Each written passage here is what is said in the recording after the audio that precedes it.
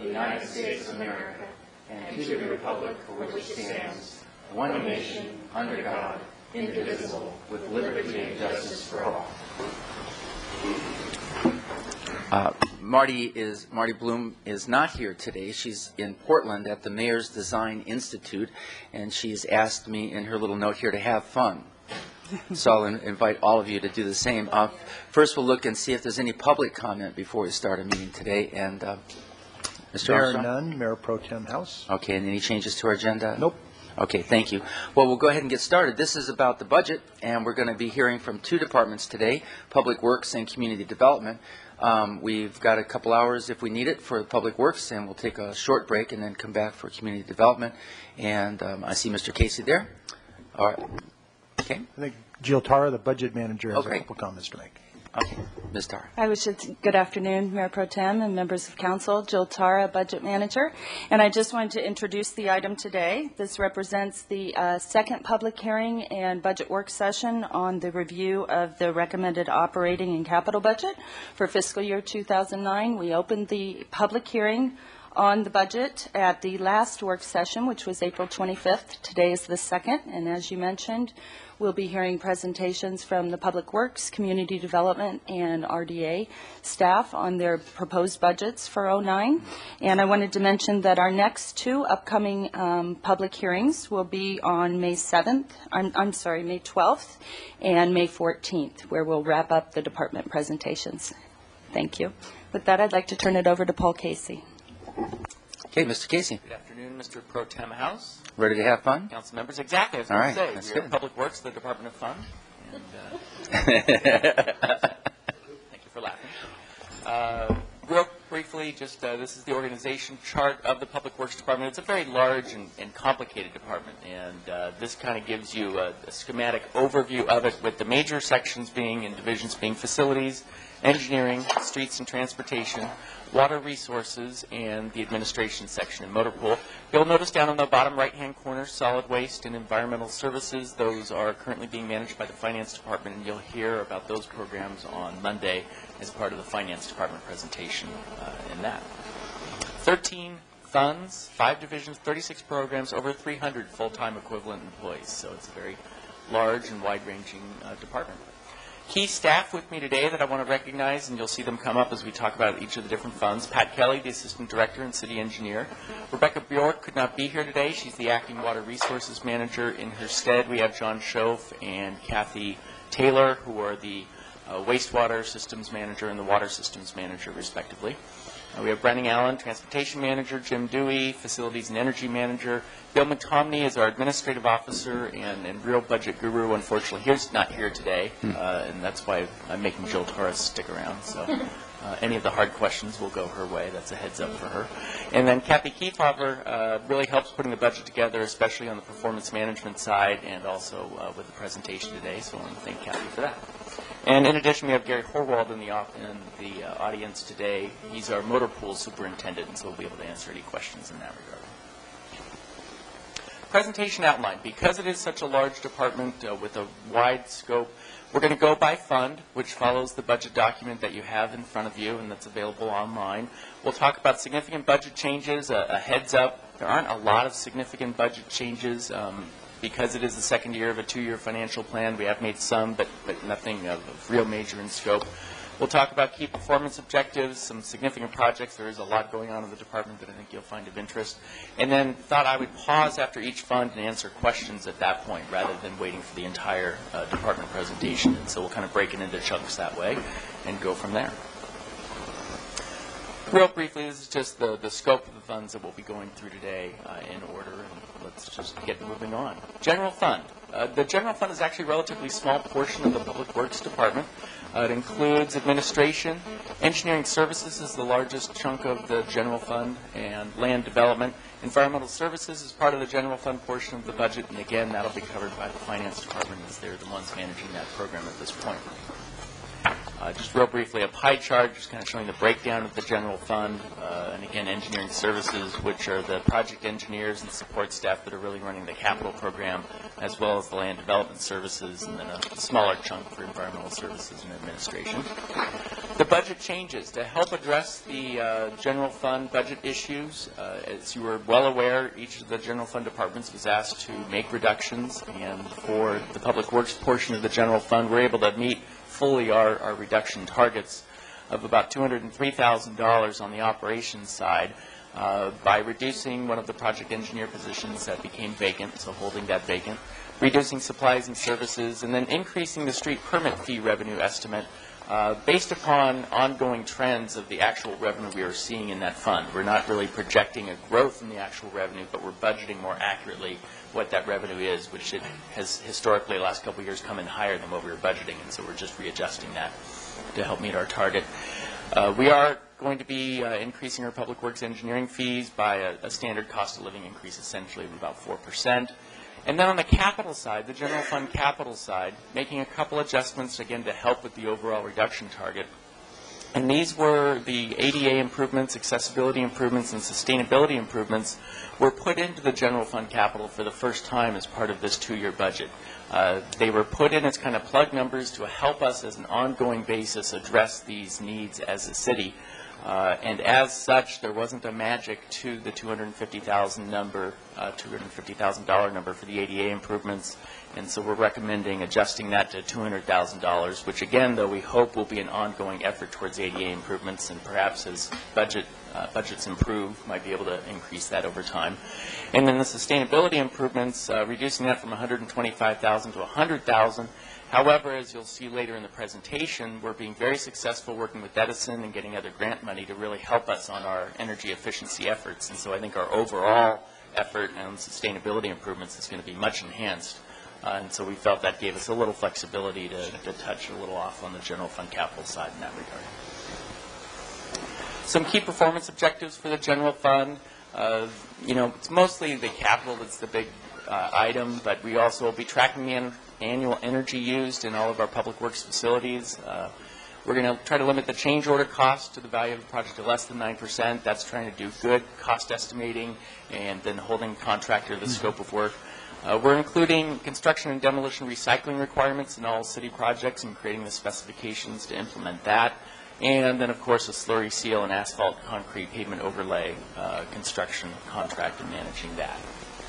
But again, I think the more significant effort from the general fund standpoint is the capital improvement program. And so that is continuing to oversee the design, development, construction of capital projects, and essentially the engineering team serves as support to the rest of the city organization.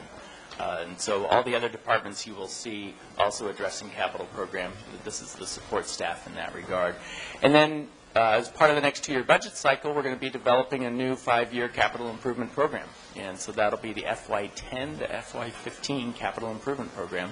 And so that kind of lays out the long-term vision of where we're going as a city with regards to making important infrastructure improvements. And then this slide just kind of shows some of the scope of projects we have going out. It is the busiest time that we have had as a city with regards to capital construction from all the different funds, and so that is exciting and challenging at the same time. Scheduled for completion next fiscal year will be the Fire Station No. 1 seismic improvements, which you recently awarded the contract for. The East Cabrillo sidewalks are just beginning construction now, so that will be completed.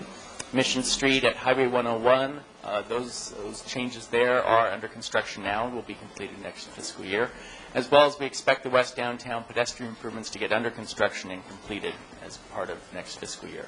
Scheduled to begin construction next year, the big one, of course, is the airline terminal. Very exciting that that is going to begin construction.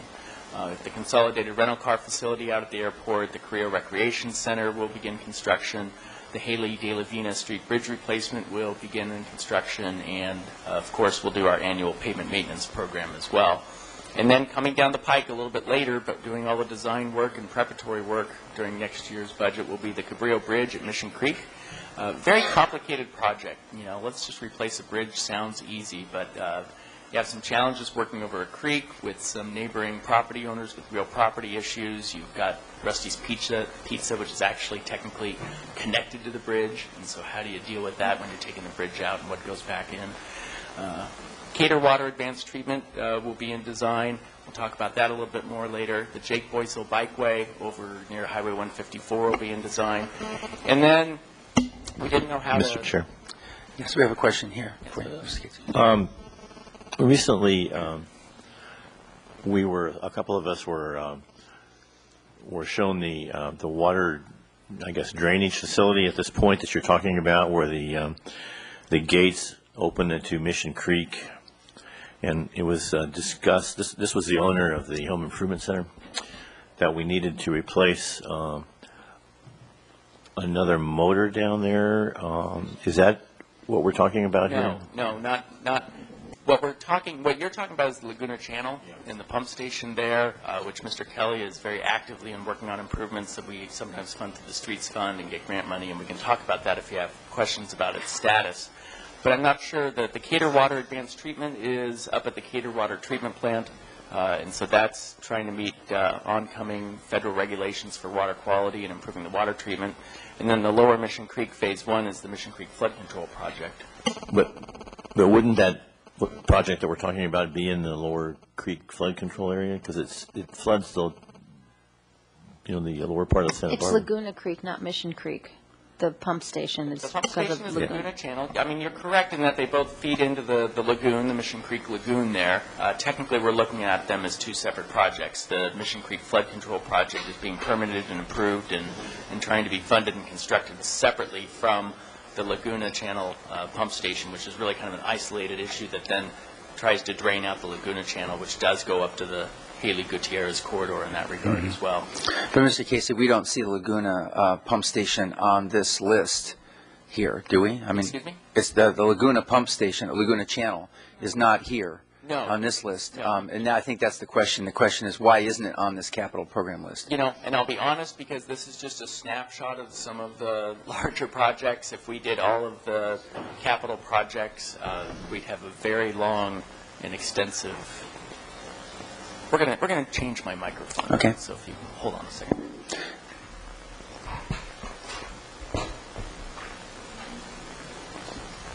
Mr. Kelly, you were just about to put a word in. You got a good mic there for you? Okay, good. Just While we're clarify waiting. this for us, yes. Yes, we had a hard time, Mr.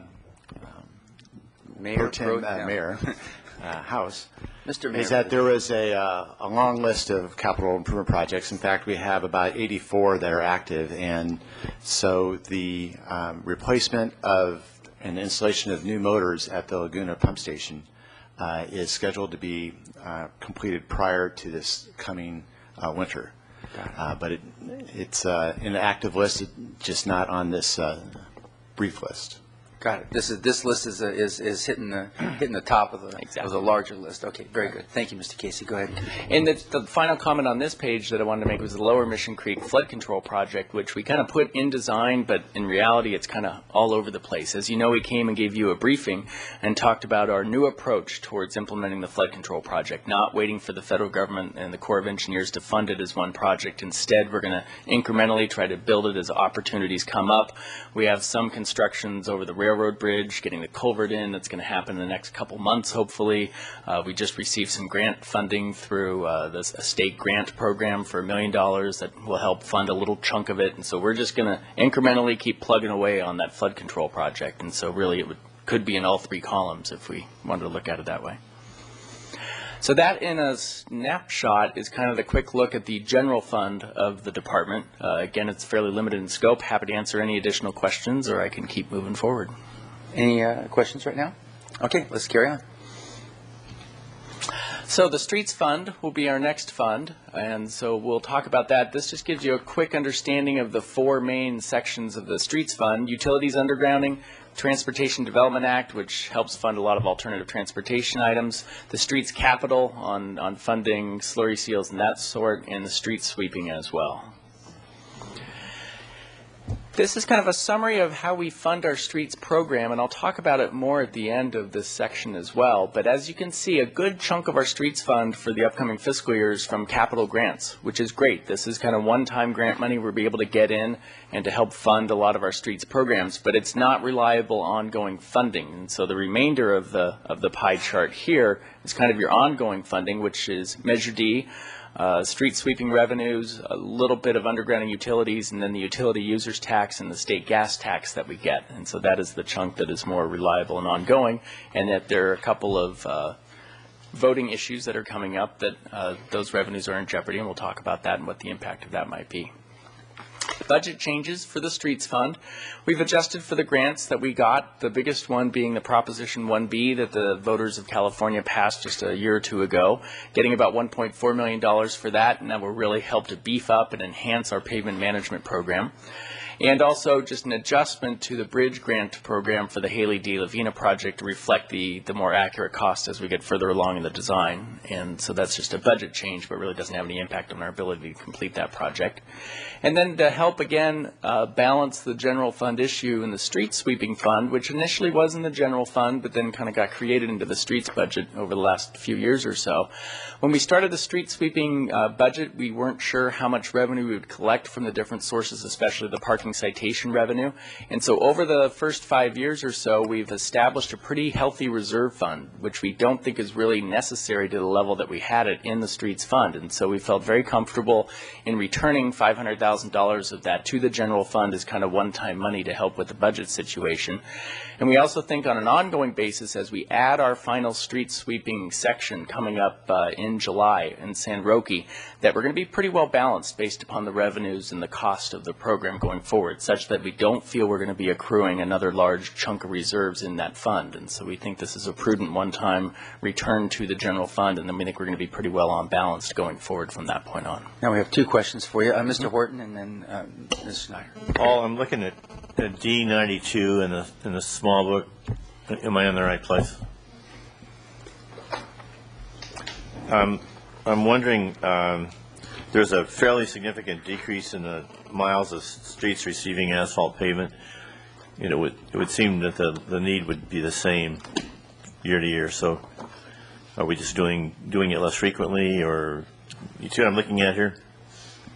Yes, but which performance measure are you looking at? I'm looking at lane miles of city streets to receive asphalt pavement treatment, which is right down the middle of that chart. Correct.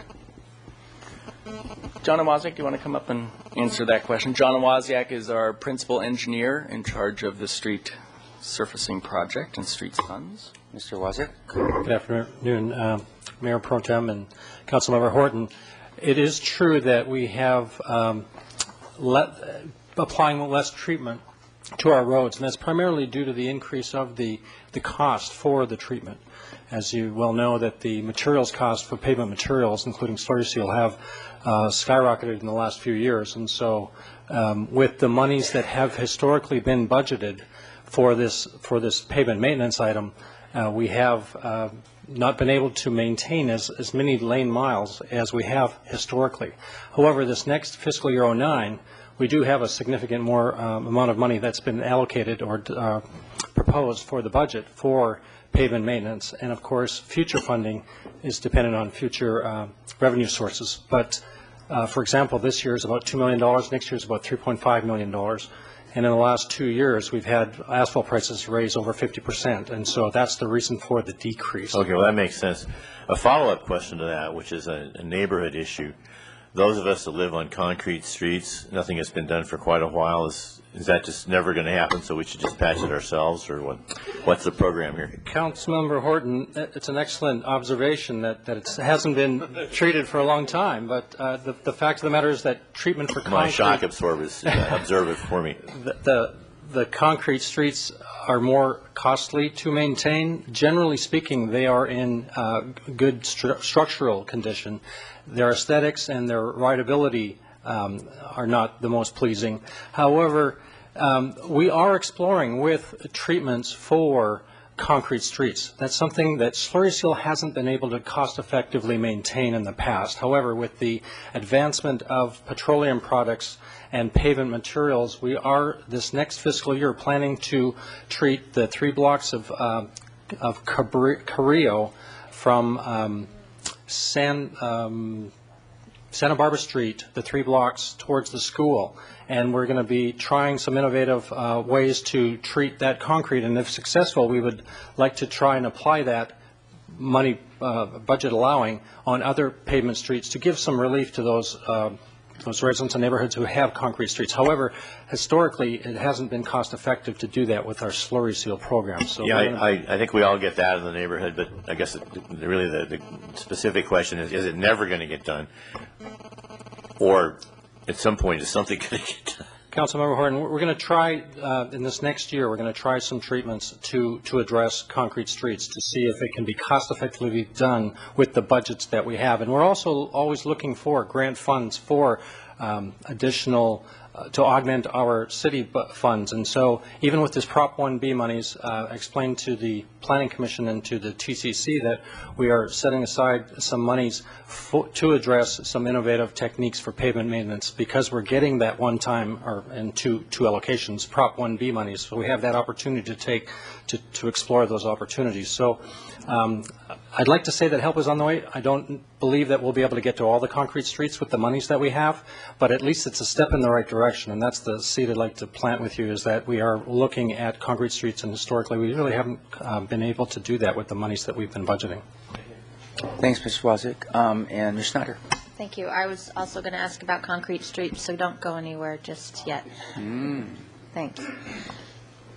With the slurry seal, we have different zones with the city that we look at, and we go from one to the next and rotate around. Do we have a prioritization list of the concrete streets from worst to best? And so if people say, I live on X street, which is a concrete street, where am I on the list of how it compares to the other concrete streets in the city? Councilmember Snyder, for your information, every 2 years we have a consultant prepare an extensive report, pavement management report and study, and a third of the city is actually driven and analyzed every 2 years. And so in a 6-year cycle, we get all the streets looked at, and then they are assigned a pavement condition index rating. And generally, our concrete streets have a lower rating because there are many cracks in concrete streets and the drivability, et cetera. However, structural integrity is generally fine in concrete streets in the city. So they may have a lower rating, but it is based on these ratings that we program our streets to be maintained, and that includes concrete streets. And so So I guess within the concrete street rating, is there a worst case, medium size, okay, just kind of bumpy, but it's structural? I mean, so I guess. Councilmember Snyder, the ratings are reflective of generally the prioritization of how we would attempt to treat them. So a lower rating, we would try and raise that up to a rating so that we don't have to, if the rating is extremely low, it would need replacement as opposed to treatment, and that's a very cost expensive. So we're trying to avoid that costly replacement of any road structure. That was the issue with Chapala Street. I remember that we were waiting for state funding to come in. That took a while, but we finally got it. But it was a total replacement. So the 1B pavement management program, is that include concrete street management, or is it just more slurry seals and other kinds of management? We are allocating $800,000 of pavement monies towards additional streets in addition to the slurry seal. So we're going to be looking at what's called Cape Seal. It's an in-between an overlay and a slurry seal. And we've met with the county, who has a list of options that they have been trying and successfully implemented. So we plan on implementing different strategies for pavements. And again, we're going to explore alternatives for concrete as well. Okay. And that's the good news, is that we're stepping in that direction, and future funding will depict how extensive that we can progress with this. Great, thank you. And then for Mr. Allen on street sweeping, we're getting an annual street sweeping report coming to council soon, is that right?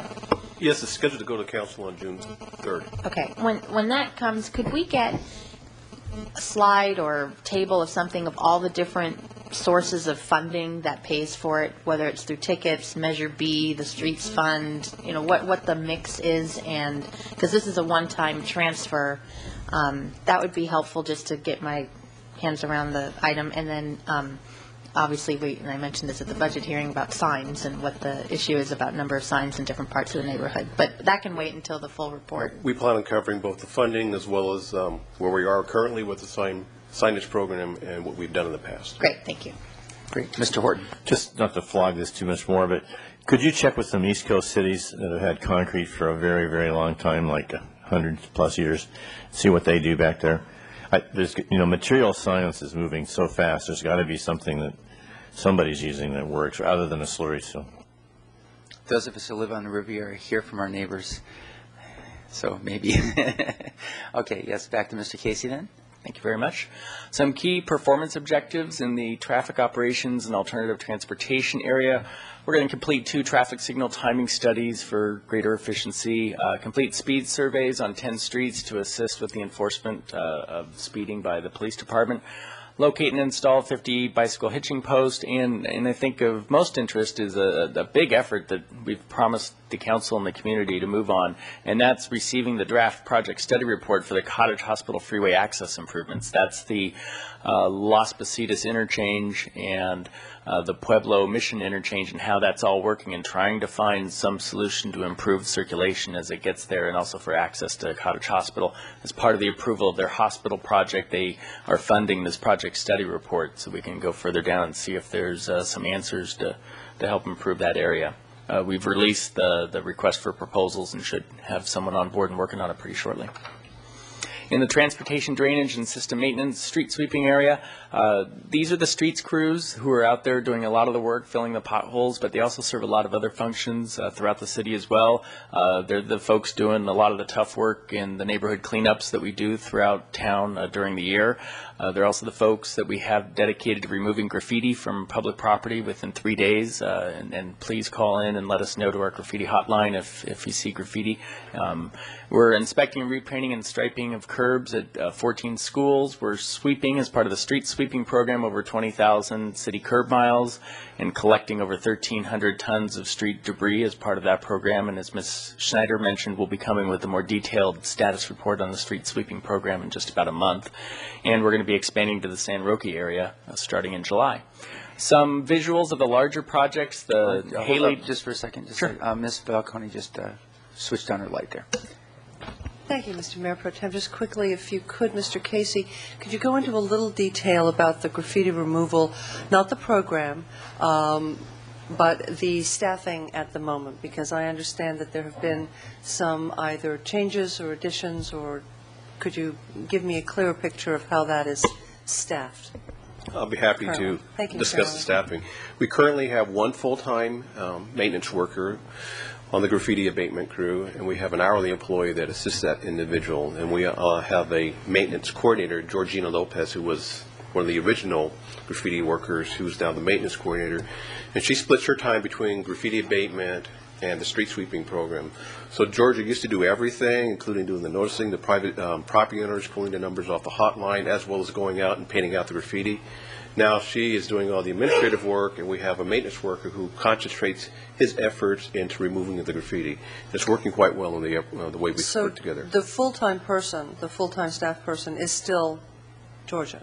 No. Okay. In addition to Georgia. In addition to Georgia. So Georgia is overseeing a full-time staff person who is then also managing or handling an hourly employee who goes out and actually does the graffiti removal. So in essence, we have 2 full-time. If Georgia's half-time, you have a full-time, and you have an hourly, which is ostensibly, let's call it half-time. You have the equivalent of 2 FTEs in there someplace? Yeah, we have, actually out there in the field, we have 1 full-time employee, actually out there daily, painting out graffiti. That person is assisted with an hourly employee, and depending upon the time of the year, we're now approaching the summer months. We see the activity in graffiti going up, so we'll ramp up and give that person more hours. So during the summer, we basically will have 2 full-time employees painting out graffiti. That's my... In addition to that, then we have Georgia, separate from those 2 individuals, in the office doing the administrative work, and if they get behind, she has no problem putting on her overalls and going out there and assisting with painting out graffiti. Now, let's take this opportunity to say thank you to Georgia. You rock. She's one of she's our outstanding awesome. employees. She's totally awesome. She's established that. Well, I just wanted to make sure, because it's one of the areas of the city that, one of the services that we offer that is very highly used, and people really notice graffiti and they want it gone as soon as possible. And when I heard that Georgia had been moved, or she was doing other things, I really became concerned that we were losing a level of service that hadn't quite gotten to the mark anyway. We needed to enhance it just a little bit, and it sounds like you're getting there. Yeah, with her promotion, we've actually have been able to raise the quality of our graffiti abatement program because she can concentrate in dealing with the private property owners. That was where our major problem was, getting the private property owners to paint out the graffiti in the 3 days. We understand that, So yeah. it's But going her quite by well. herself. Right. Great. Well, that makes me feel a lot better. And for any of those people who would like to know the graffiti hotline, Ms. Snyder has it in her, well, you know it probably. I thought you had it at the tip of your tongue. I was going to give you a boom, boom. Actually, I have it if you would like it. You might as well put it out there. It's 897.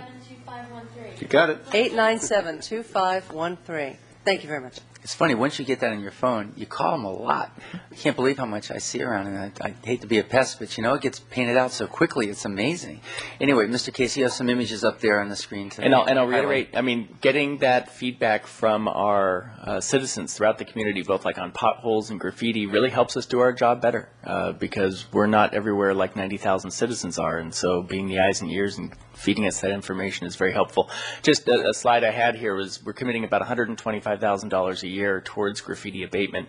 And already, after 3 quarters, we had cleaned up over 92,000 square feet of graffiti this fiscal year. So we'll be well over 100,000 square feet of graffiti that we've cleaned up. And that's unfortunate that we're cleaning up so much graffiti on an annual basis, but we're doing a lot of work. So again, just real quick on some of the highlight of the Capital of the Streets program is funding. We've talked about it before, but it's the Haley de Laguna Bridge, and you can just, there's a good aerial just to kind of show the complexity with the creek going right through the middle of the intersection, and so that's why that intersection will be closed down. That's why we've had to look at some of the adjoining properties to try to help facilitate that project. But this will help with the flooding in the area and also replace a very old bridge in that intersection. The Cabrillo Bridge Replacement Project at Mission Creek, another, like I said, complicated project, but that's being funded through the Streets Program and grant money. The Slurry Seal Program, which we've talked about before. This is just a visual of where we'll be street sweeping come July, with the last area being this pinkish area in San Roque.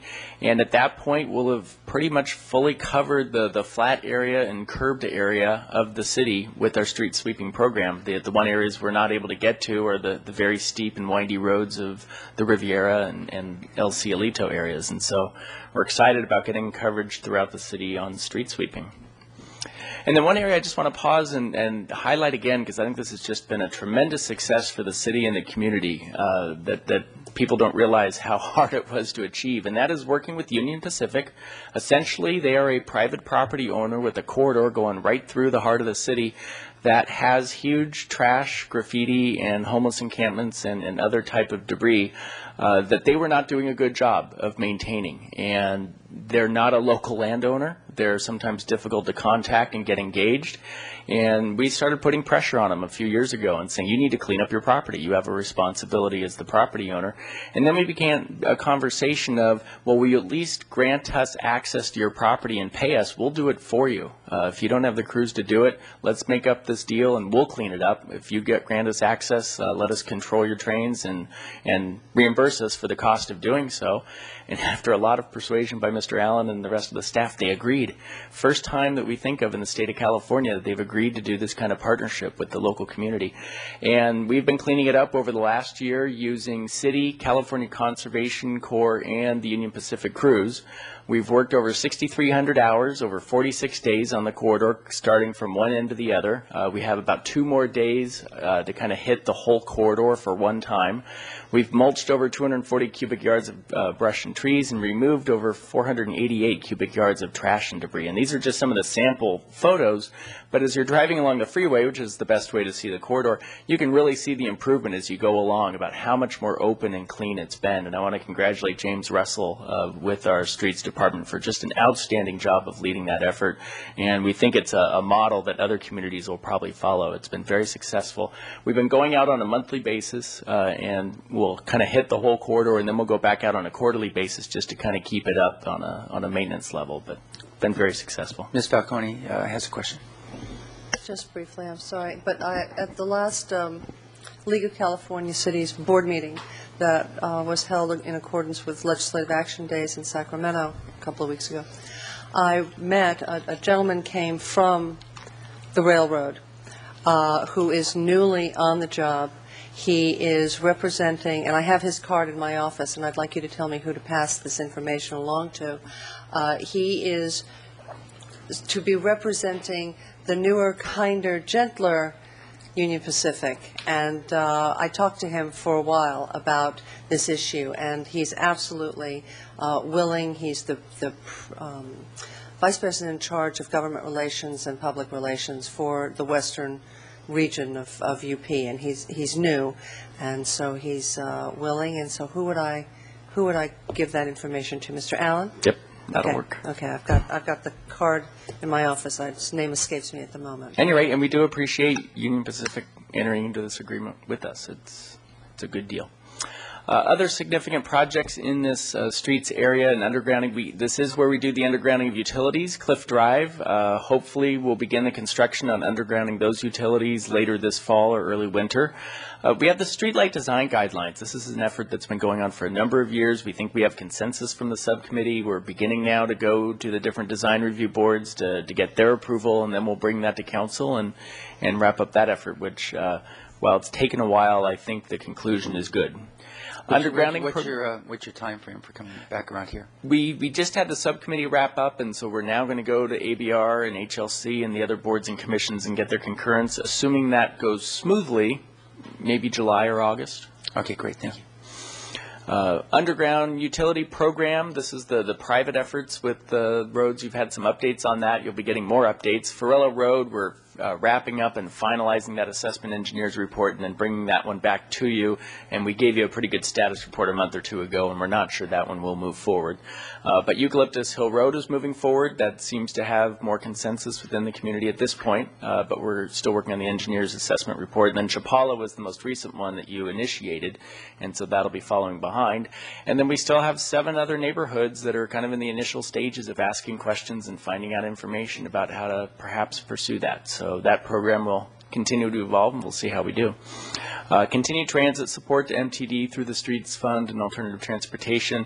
And State and De La Vina safety improvements will be coming to the council for direction about how to move forward with that project or not. We're going to the Architectural Board of Review later in this month in May, and then depending upon the action of the board there, we'll be bringing the project to council for direction. On the transit support for MTD, is that the transit support that would be, if Measure A passes at the end of the year here, and then it would go into effect after Measure D, MTD would have dedicated funding for that we wouldn't be contributing that anymore. It would have already come off the top, basically, to sustain MTD on an annual basis. Is that correct? Combination of. Okay. So what they consider to be their basic service, so it's the enhanced transit that we did last year with lines 1 and 2, the 611, line 3, as well as the Crosstown Shuttle and the Mesa Loop. The monies that we are currently giving MTD via contract will now go, with the passage of Measure A, will go directly to MTD. What MTD calls their specialized service, which is the Downtown Waterfront Shuttle and the Commuter Lot Shuttle, will continue to be operated via a contract with the city. And so, Good. That's just a little over, just right around $1.4 million for the specialized service. I see. A good clarification. I didn't realize that division. Yes. I Ms. should Schneider? just bring up, yesterday at the MTD board meeting, it was announced that so Enhanced Transit started in March 2007, and April 2008 saw a 17% increase in ridership from the previous April. So, I mean, the enhanced transit is really catching on, and they're seeing some really significant ridership increases, which is very exciting. This is system-wide. Oh, but a big part of that's as a result of the city of Santa Barbara's direct participation with them on those lines. Correct. Oh, that's just great. Okay, thank you. What I'd like to wrap up in the Streets Fund is a conversation about Measure D, Measure A funding. That's the half-cent sales tax locally, and also the utility users tax, and do just 2 slides, which I think we've shown to you before, but I think it just helps to kind of reiterate, especially with the budget discussion, about what it means. So for our streets program, we have essentially 2 funds, a Streets Capital Fund and a Measure D fund. Combined, they're about $14.5 million. 9.3 from Streets Capital, which is the utility users tax, the state gas tax, the redevelopment agency, small contribution towards the shuttle program, and also other reimbursements. And Measure D, which is the half-cent countywide sales tax, that a certain portion of that flows directly to the city of Santa Barbara and helps us fund programs.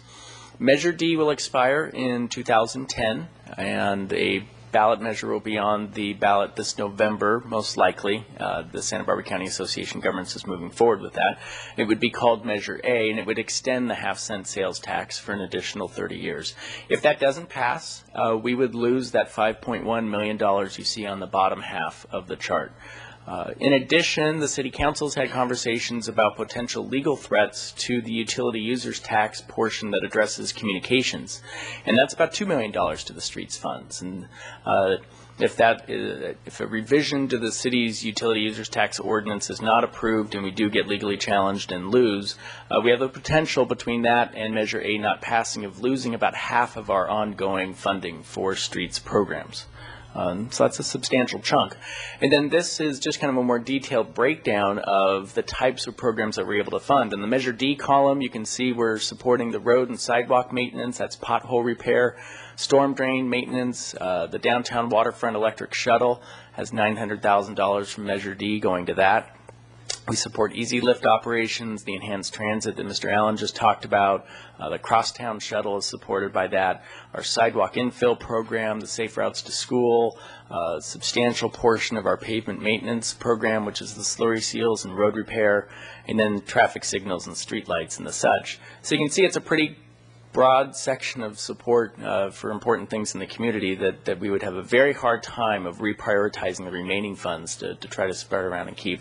And then the $2 million that we could potentially lose from the utility users tax would come from the right side of the column. It's not broken out as specifically as Measure D, so that would be policy discussion. We'd have to come back to the City Council and talk about with our remaining sources of funds, what are we going to try to maintain with about half the money that we had beforehand. So just wanted to take some time to kind of underscore the potential budget impacts of those two measures not going forward. At this point, I'll pause and answer any other questions on the street fund that you might have before moving forward. Any other questions? Okay. Very good. Thank you. Take a breath and go forth. Downtown parking, another fund Mr. Allen oversees. It includes our parking program downtown, the maintenance of the parking lots, and also some alternative transportation programs. Budget changes for the parking fund, not much. We did update our revenue line items. We're combined on the hourly parking, the public benefit improvement area and the parking benefit improvement area, and the monthly parking increasing by about $81,000, our expected revenue from that just based upon usage of the parking. And reprogramming a little over $400,000 to the revenue control equipment capital program. We made an adjustment as part of the mid-year budget to keep that going and said we'd come back as part of the two-year budget to make additional changes. We've kind of scaled back the program and taken some of the components out to have the reprogramming be only about $400,000 more to kind of finish that revenue control equipment program, which the parking committee feels is important to kind of modernize and update the revenue control equipment. Some key performance objectives: clean the lots, all of them, daily by 10 a.m. and keep our parking lots looking clean. Respond to equipment malfunctions within 15 minutes, 90% of the time. This is your staff who's cleaning all the public restrooms daily, including the portable restrooms, and doing a good job staying on top of that. And, of course, complete the revenue control equipment replacement, the phase 2 of that installation. Also, working with Traffic Solutions on the Curb Your Commute program. You'll be hearing a presentation from them in a couple weeks about just emphasizing ways to ride share and car share and get to work a different way, especially with the Highway 101 operational improvements coming up and the difficulty of commuting that will occur with that. And then on the Granada Garage, just wanted to give you some statistics on the use of the Granada Garage. This first chart, I've got two of them, shows the same parking lot over different periods of time. The left column on each time period is Lot 6 in 1993, what its usage was. The middle one is Lot 6 in the year 2000 before we closed it down for construction. And then the current Granada Garage. And this shows in the light blue that the garage is exceeding the capacity of the prior Lot 6 on almost every average hour during the month of April. And so it is being well used. It's building up its usage, which makes sense for a new garage over time. And I also think we need to recognize with the Granada Theater under construction, a lot of the retail around the Granada Theater, and in addition, the San Marcos building, taking out a full block of retail for a major renovation of that building. I think as all those slowly come back online, you'll see the usage even creep up a little bit more. Question from Ms. Falcone. Mr. Casey, just a clarification, really, and it's a detail that is maybe without tremendous importance, but when you said the Granada Theater was under construction, if I could just clarify that, and the Granada Theater is not really under construction any longer, although there are still some things going on. It is actually the renovation of the tower and the condos and the office space that is happening in the tower. So although many of us still think of that from the outside as one building and one function, it's not the theater function any longer. It's really the tower, which is owned by Mr. Rossi, and it's on a completely different time schedule, and they will be going on for another a year and a half or so. Is that correct? I hate to. Oh yes, you're absolutely correct. I distinction, think we've all been to events at the theater. We know. Well, but yeah, I think my point was just in April it was just coming online, and I think we'll see the usage of the Granada Garage increase even more now that the theater is not under construction. We're all Correct. hopeful, but there still is a Exactly. huge staging area back there. That is true. That doesn't belong to the theater anymore. It belongs to the tower. That's I guess true. I just wanted to clarify that for the public. And I think you'll also see the surrounding retail spaces around the theater are still kind of under transition and coming under their own, and hopefully will be filling up shortly. And then the other, we just wanted to take the chance to compare it to the two other large parking structures in town. That's Lot 2 and Lot 10. Those were built in concurrence with the building of Paseo Nuevo, and they're larger and more retail-oriented structures.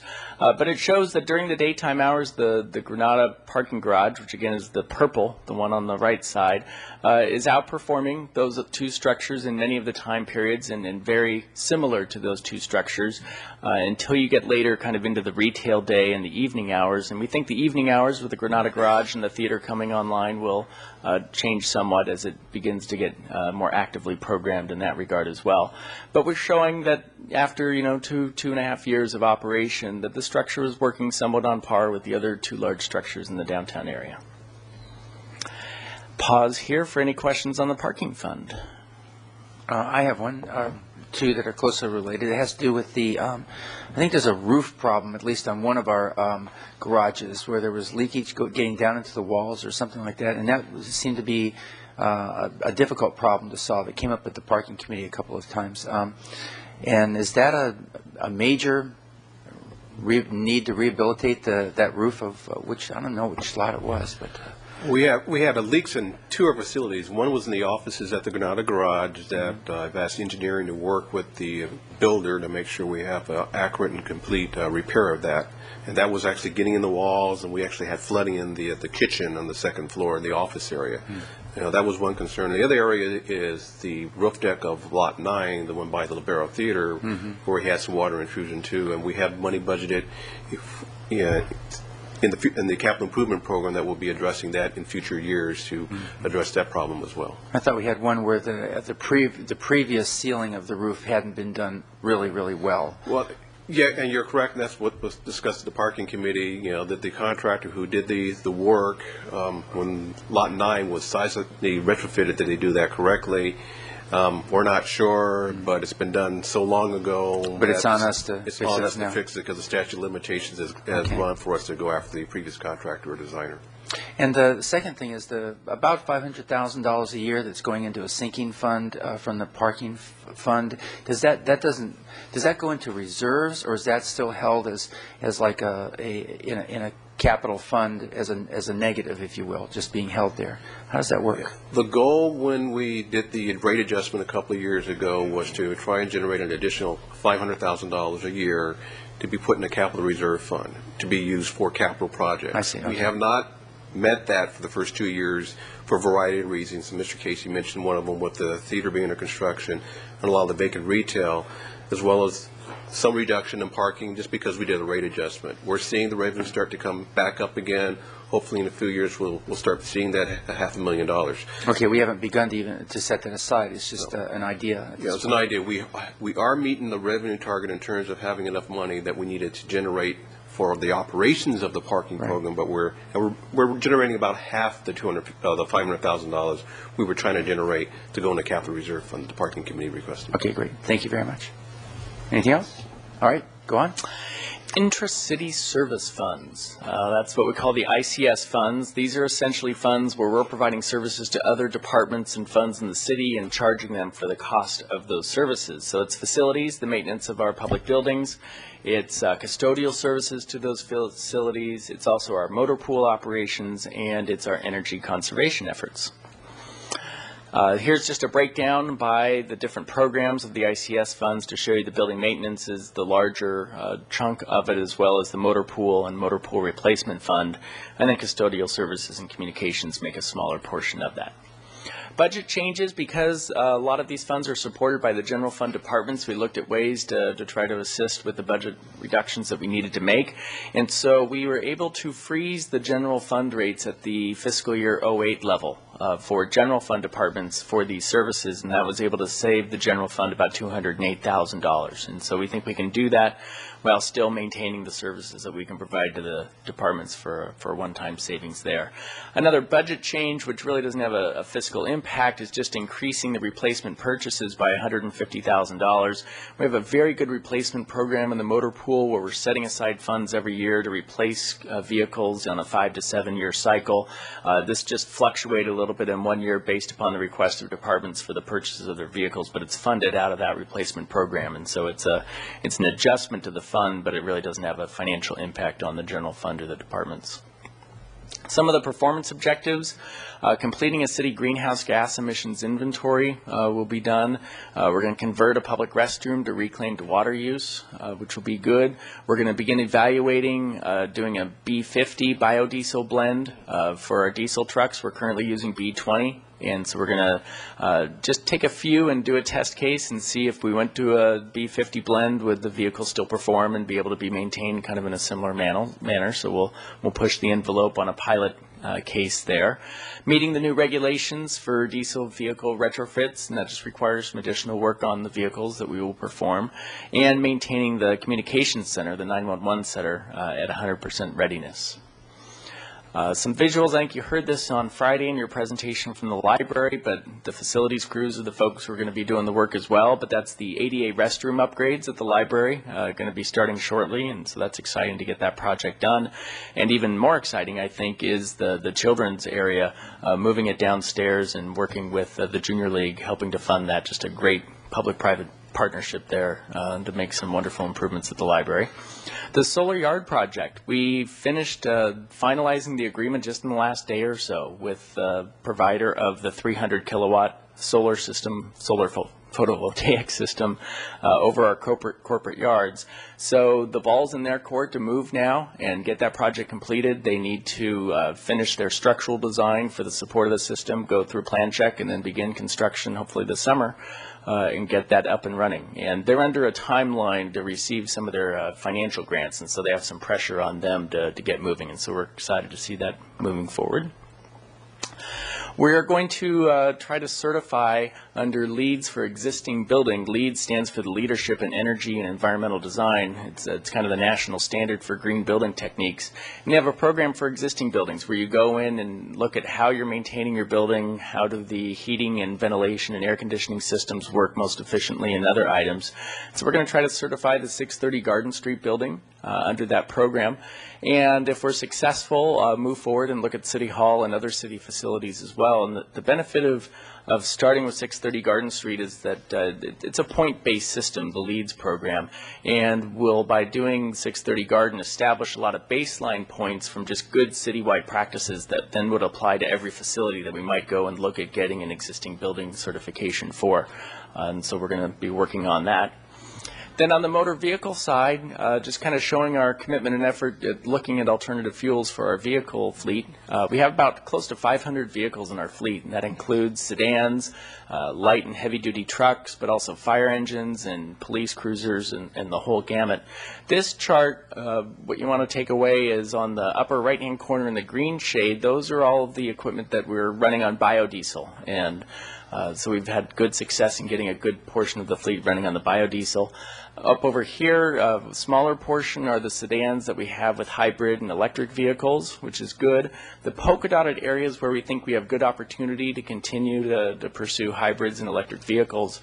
And where we're having a challenge is down in the light-duty truck area, which we have quite a bit with the parks crews and the water and wastewater crews, where they're just, the technology isn't there yet at this size of vehicle for looking at alternative fuels. And so we think it's coming, and then when it's coming, we'll evaluate it from a cost-effective standpoint and pursue it as need be. Mr. Horton has a question here for you. I'll just interrupt you. Just interested in knowing, it doesn't have to be now, if you have any cost of fuel comparisons. Could you shoot something out? I'd be interested in knowing what we're paying for Bio-D. Are we using ethanol, by the way? Gary Horwold, our fleet superintendent, can answer that question for you.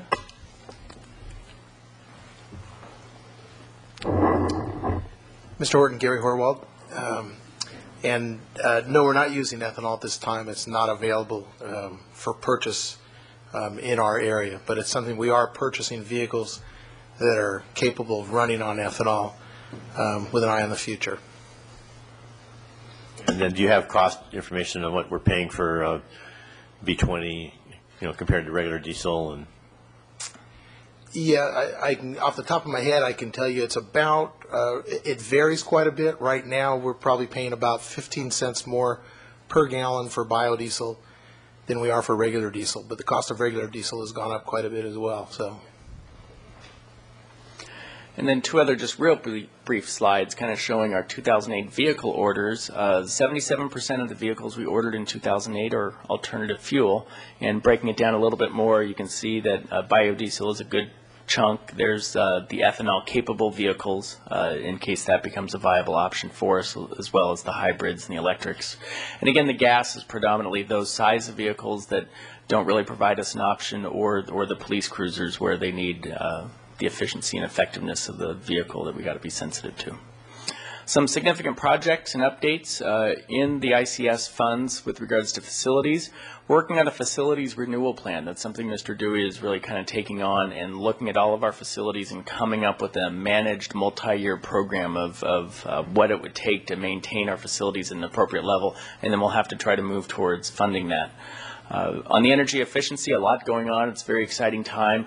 The South Coast Energy Efficiency Partnership is renewing, and we're hoping that that will lead toward more funds for us to be able to retrofit city facilities.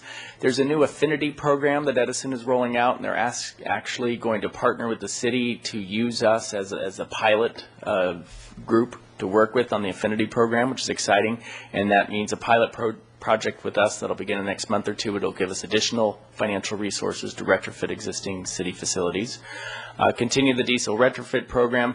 And then finally, looking at the potential, the Council Sustainability Subcommittee is looking at well, actually, they've already made the recommendation for the city to pursue carbon neutrality by the year 2020. And that will be coming to the City Council in the next month or two. I believe it's in June. And so that is a ambitious goal. I think the Council's subcommittee will acknowledge it was an ambitious goal, and they said, staff, you're great. We're going to set the bar really high and see how high you can jump, and that's what we do. But that'll be coming to the City Council. And from the budget standpoint, I just want to lay out the concept that if the City Council is going to adopt a carbon neutral goal by 2020, that's going to take a lot of effort and a lot of time, and it's going to take a commitment of staff resources, such that I just want to lay the concept out there so it's not a shock to you that I think if you want us to be serious about it, we're going to need to look at additional staff resources to help support that effort, to really take it seriously and look at an energy position under Mr. Dewey and the facilities program to take that on aggressively. Initial thoughts and concepts about how you would fund it is perhaps look at the proportional use of energy among all your different funds and enterprise funds in the city and have each of them chip in their proportionate share, which would make the general fund contribution to such a position about 15%, as the vast majority of the energy usage, not the vast majority, but the majority of energy usage comes from your utilities of water and wastewater. And then the other funds kind of use energy at similar levels there. So I just wanted to float that idea out to you as you consider that program going forward. Happy to answer any questions with regards to ICS funds. Ms. Falcone? When you do, it seems to me along the lines that you were just saying about staff resources and staff time, that there are an awful lot of programs that are being forwarded for investigation or for further discussion, and there are some projects that we've already said go forward with, like the solar array on the yard. I'm wondering whether or not there is somewhere a comprehensive list of these various different projects that go toward the energy efficiency, in that we could, in a global sense, sort of evaluate. I mean, all these programs are coming to us, and we seem to be saying yes to all of them. It's getting a little unwieldy, I think, in people's minds, and it might help, certainly me, to get it a little more organized, so we actually do know exactly what it is we're doing, because we can't be all things to all people, and it sounds like we may be trying to do that. And so I'm a little concerned, and you're just saying that your departments are getting a little spread thin, and it does pervade a whole lot of other departments and workloads, and especially if you're going to want departments to chip in where they're actually being asked to cut this year and possibly next. It's important to be ambitious and look forward and see how we can stay on the cutting edge and do that, but I just don't want to get us so far out in front that we start falling on our own feet, kind of thing, and not doing things well. So I'd like to see at some point a comprehensive list of the things that have come down the pike in the last 2 or 3 years.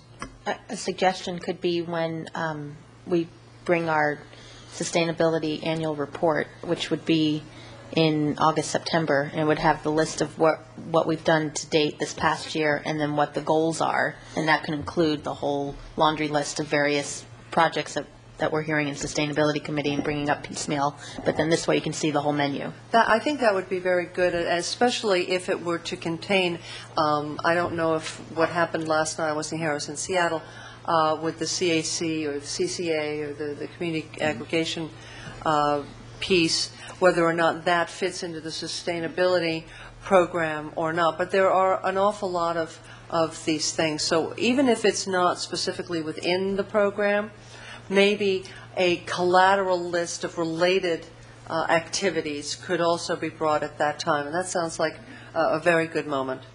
Thank you. And I might add, organizationally, one of the reasons that we changed the title of Mr. Dewey's title to Facilities and Energy Manager is that we felt that we needed one place in the organization to start dealing with, have a centralized point for all energy issues and kind of build the expertise up. And I think Mr. Dewey has started on that. But I think, as Paul said, if we're really serious about wanting to reduce our energy usage, it's probably going to require additional staff resources, because Mr. Dewey is still doing all the jobs that Mr. Grimes did previously, as well as adding this to his portfolio. And we're not sure what those resources are. A lot of it will depend on the 2020 discussion, but I think we've been kind of cobbling that together at this point, and to really go to the next step, we're going to have to add those kind of resources, especially the analytical skills, and there's contract management skills, and I could go on and on.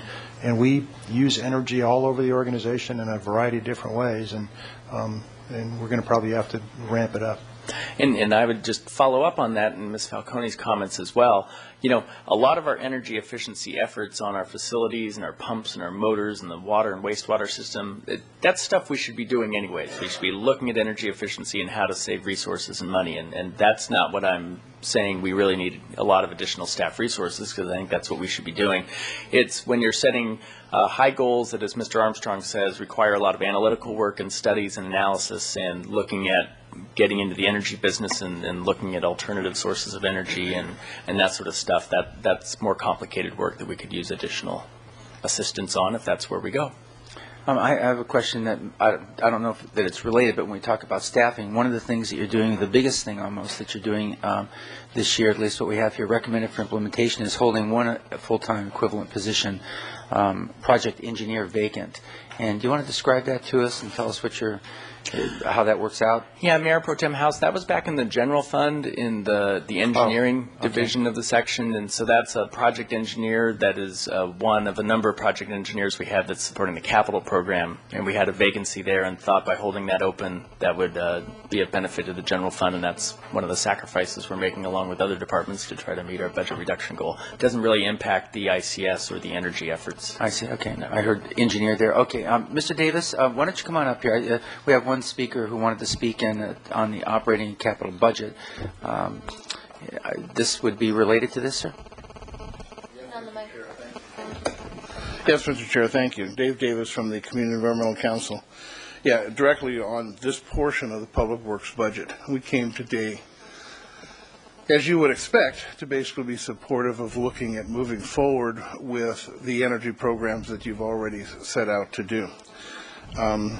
We support the idea basically of helping Jim Dewey in his implementation of your current programs. And there's a lot to do. Regardless of all these new things, we believe that you need at least another person, the technician, to help him do the technical stuff just to do the existing programs. I think that's really, really clear to us in that regard. Those programs, though, in terms of energy efficiency, and I think Mr. Casey really outlined it, those are things which, as a business, you should be doing anyway, because in fact you have energy efficiency, you save money, and long term those costs basically are recovered very, very rapidly. And it's the cheapest energy that we can produce through conservation and energy efficiency. Ms. Falcone's comment, you don't have to reiterate to me running a little nonprofit. This stuff, it's coming out of everybody's ears, all these things that we should be doing. What we've done is we've developed a strategic plan. Clearly, we have this idea of where we need to go. How do we get there? So we have short-term goals, and they're mainly the energy efficiency and transitional fuels, things that you're doing. That's a 3-year program in that regard. We have medium-term, from 4 years to 10 years, of things that we need to set in place in order to look at really pretty much transformative change on business as usual by 10 years to 20 years. So we're really looking at it as the energy question as we see it isn't an immediate thing. It is something which there are immediate things we can be working on, and you are doing them. And then there are goals that we can see in the future. This carbon neutral goal is one. And there will be transformative things, the application of a lot of renewables sometime in that 10 to 20 year period, which could get us there as a community. So again, my suggestions to your staff has been, look at it like a capital improvement program, that you have some long-term capital needs out there in the 10 to 20 years. What do you need to do to be ready to set that up in the 4 to 10 year period? So the CCAs and what have you, they're tools, but only options tools. We talked about the old question of a silver bullet for this question. Well, you probably heard people are now talking silver buckshot. It's really, there's all sorts of things which are going to be there. And what we need to do is to prioritize them, identify which ones get the biggest bang for the buck, and then to put your money basically where your return is the highest. We think right now the highest return you're going to get is to take in Jim Dewey's position and backing that up with technical capability to get you energy savings in your facilities and pushing that out to the community. Mm-hmm. So we really support that idea. Why don't you stay there for just a second? Ms. Schneider has a question, but I just want to put out, what do you see the Community Environmental Council's role in all of this might be? We're talking about the City of Santa Barbara here today, but you're coming up as a private organization, a nonprofit, but well, very again, technically. We always basically, standard answer would be, we're here to help you in any way, shape, or form that you think would be helpful to you. We think the biggest thing that we could help with is sometime when you need help with outreach, we have outreach. We can do that efficiently and at a lower cost than anybody else can do. So we can help you with outreach when you go out there. In some of the, if you push it out into the private sector, making those contacts for energy retrofits and what have you, we're doing that. We're working with the business community, the faith community, the nonprofit community to do that. So we have, again, at least the infrastructure to do that. So we can work with your staff, whichever way basically meets your goals the best. Well, thank you. Ms. Schneider? Well, it's just not necessarily a question, but to piggyback on what's been said, not just by Mr. Davis, but all around, of also looking at potential funding sources that either can come through the city or to an organization like CEC. Last week at the Sustainability Subcommittee, Karen Quimby from Lois Capps' office was there to give us an update of the energy block grants. And of course, it's not appropriated yet, but it was signed into law where cities are going to get block grant money specifically for energy savings related projects. And the rules and guidelines are still being put together in Washington, D.C., but we're looking at, $100,000 or more per year in that kind of funding for specific projects. And then I believe in working with CEC, it would be good to look at other grant sources for things like technical expertise and funding in order to enable us to get the programs that we want going. And, there are other things such as the CT project at Tahiguas. I mean, that's, there's so many things. You're right, that there's so many things that we're looking at in the city. Some of them, like CCA, we said yesterday, we're not going to be the only player even looking at this. In order to make it work, we need a more of a regional cooperation, and we don't know if we even have that yet. So that was the part of yesterday, is to determine whether that's, feasible or not. So, but I think that's a key point in terms of when we look at future resources and the budget. It's not necessarily just taking out of our current budget, but looking at opportunities for grant funding or other things that, because it's something new and innovative, there are sources out there that could fund those kind of things. And that would, again, then save us money over time, because then we're reducing our energy cost. So, Ms. Falcone? Just briefly, Mr. Davis, thank you very much for coming and for giving us your support. And CEC is, of course, one of the bedrock environmental organizations in this community, this region, and possibly the state. We're very grateful that you're here. We're very grateful that you're such a tremendous resource, and all of the ideas that you have brought to us, and plans and encouragement for us to begin down these roads. As you say, you have a strategic plan. People must remember that you also ran this very large organization, but you were an integral part of this very large organization for a number of decades, and so you understand both sides of the coin. All of the various programs that you've brought to us that we have jumped on enthusiastically so far, and I have my reservations about CCA and for the reasons that Ms. Schneider just said, but we have a tremendously strong partnership with Edison as well, and it's going to come down to whether or not we think they can do the job and meet the goals of renewable resources, or is this other vehicle. So those are choices that we'll have to make down the road, and I know that you will be there to help in a very in part of the analytical way and in part of the non-biased, non-judgmental way, that what is really best for this region and what is really the best way that we can go. I'm glad that we're going to partner with Edison on the new program, and we're going to be their guinea pig, their sort of first project under this, or one of the ones in the state, I know. And so I think that we also need a chance to get our strategic plan under our belt. You have yours, so you kind of know the steps that you think are the way to achieve the goal. We, as you well know, move in a much more lumbering sort of way. Oh, you guys are doing great. What are you talking about? Give yourself more credit. We're doing great, but you guys are you doing understand fantastic. my concern about continuing to take on more and more and more in terms of these sort of gigantic programs and paradigm shifts, which I'm not saying we shouldn't do. I'm just caution in motion, as I guess my mantra. And yesterday I didn't speak. If I had spoken yesterday, what I would have said is, don't take our position on CCA such that we think this is something which, one, should happen, or two, that this is something which we feel that the city has to undertake. because it's not. I mean, my board sees it as, we need to see what are the options for this region to get renewables. Sure. This that's is fine. only one, Yeah. okay? And it, right now, has some serious structural and political risk associated with it. So we in no way, shape, or form are saying, we're not going to push you, you have to do CCA.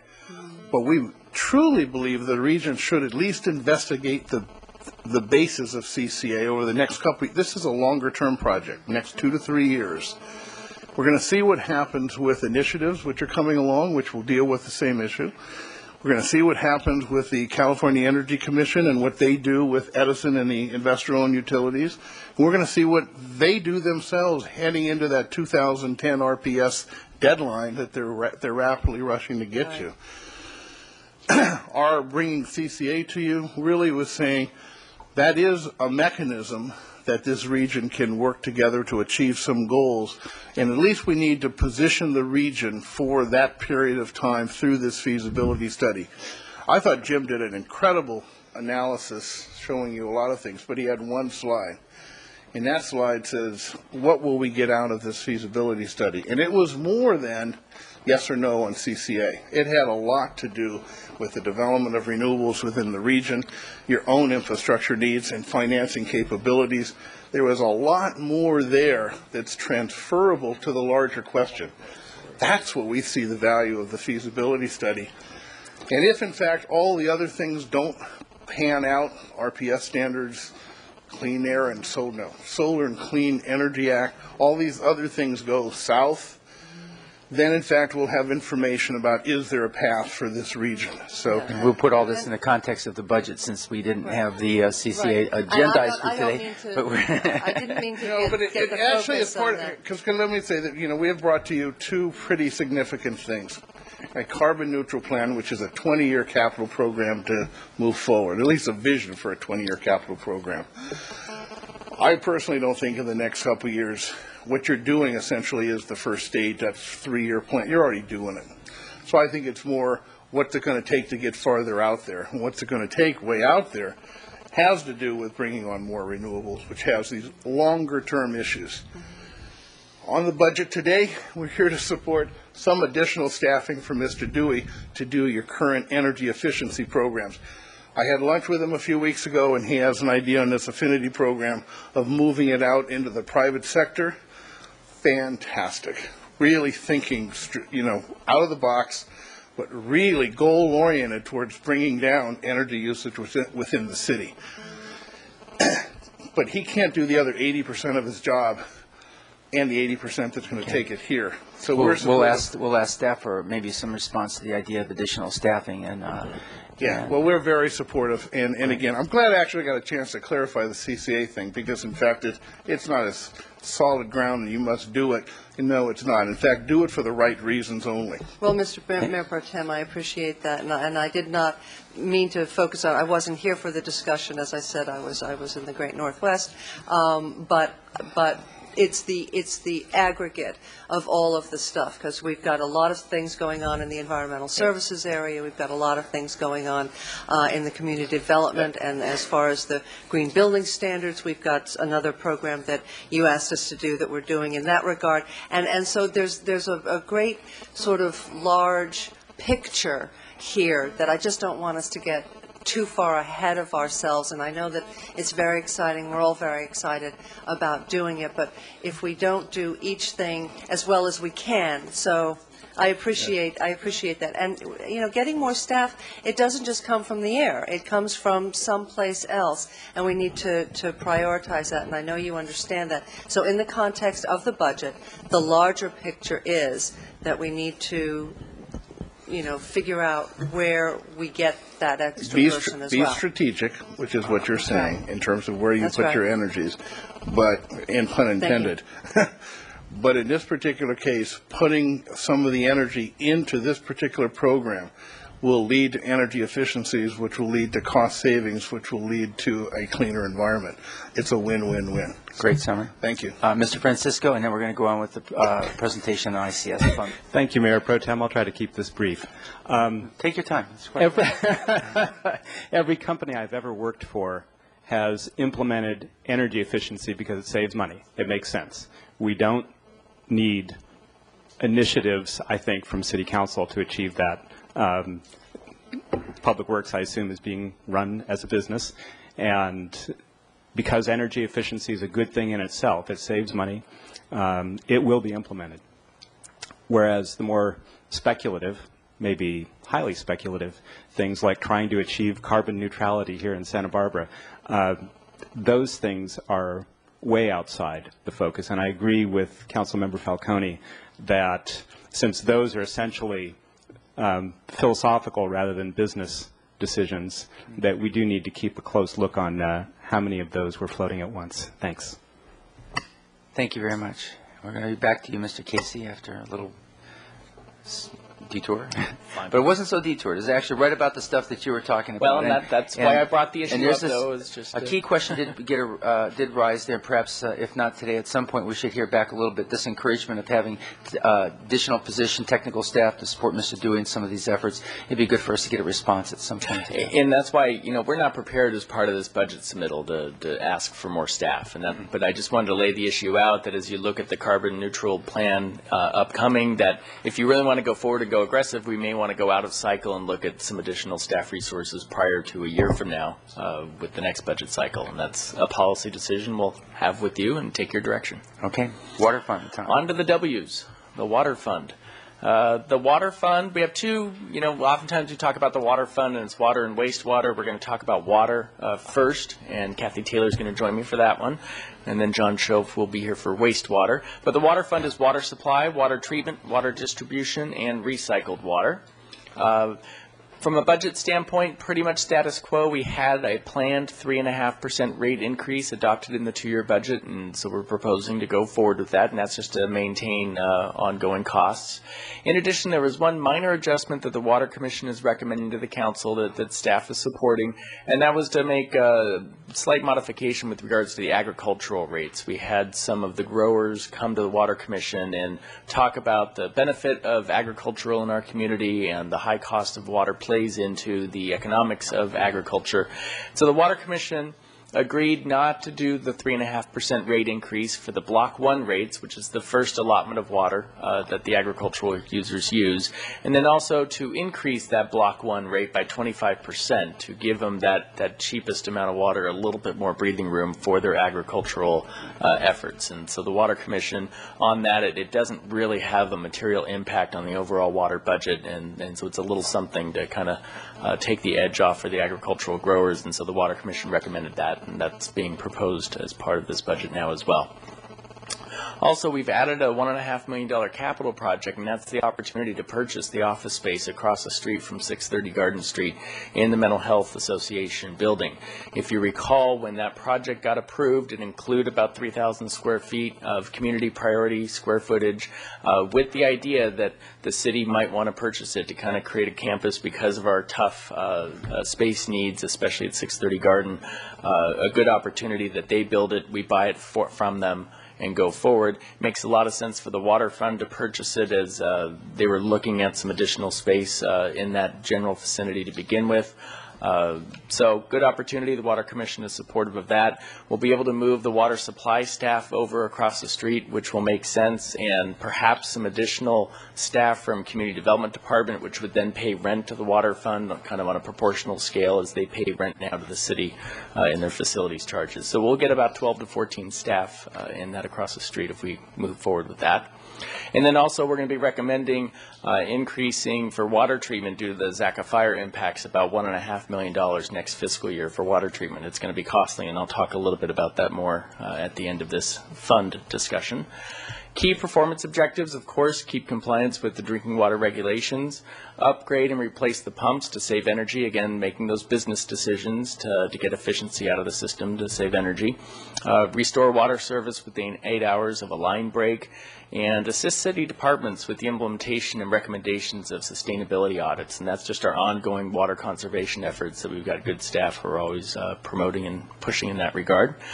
Significant projects in the water fund. A lot of interesting stuff going on in water fund in the next few years. One is beginning the design of the ozone treatment for the Cater Water Treatment Facility. We were at council back in September talking about that, how to meet the new regulations that are coming down, I believe, by 2011, and looking at an ozone type process to increase the treatment of our water to meet those regulations. You gave us the go-ahead to do some preliminary work. We've done that. We've also met with our partners, because we do partner with the Montecito Water and Carpinteria Water Districts on the operations of Cater. They're on board with this approach as well. And so during the next fiscal year, we'll begin the full-scale design of that treatment at Water Cater. Hydroelectric power plant reactivation analysis, you approved that contract a couple weeks ago, so that will be going forward this fiscal year. The Ortega well upgrades to be able to treat our underground water source, and some good kind of creative solutions to how to treat that water have kind of evolved over the last few months, and so we'll continue pursuing that design approach, which will, if it proves fruitful, will be a much lower scale design treatment than what we were having to look at before, which was a much more major system. So that's kind of an exciting change in that scope, hopefully. Replacing the solids removal equipment at Cater, just keeping that facility and plant up to speed.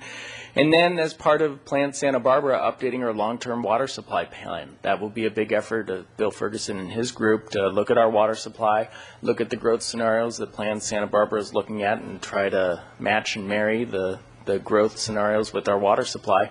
And including in that, we'll begin analysis of what it would take to reactivate the desalinization facility. We've had a number of questions, both from water commissioners and members of the public, about do we really know how much and how soon we could reactivate the desal plant? And it was kind of really gaining momentum in December when we weren't sure it was going to rain again. And January it rained, which is great, but we still need to be looking at that question.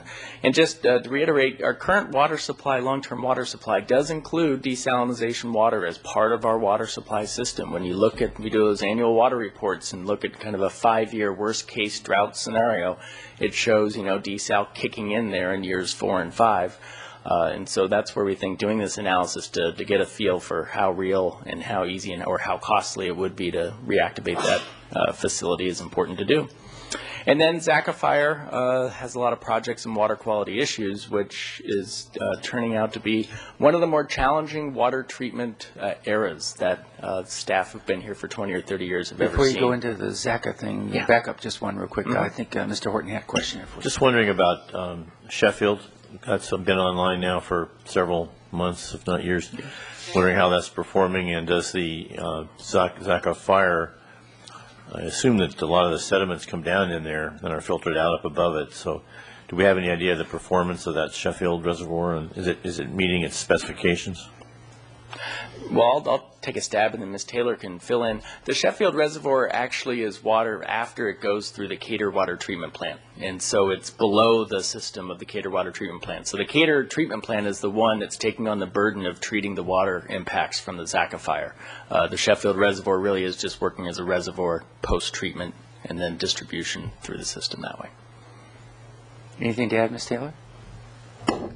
No. As he said, it is a reservoir post-treatment, so really it's the Cater Water Treatment Plant that is seeing the brunt of the treatment issues at this point.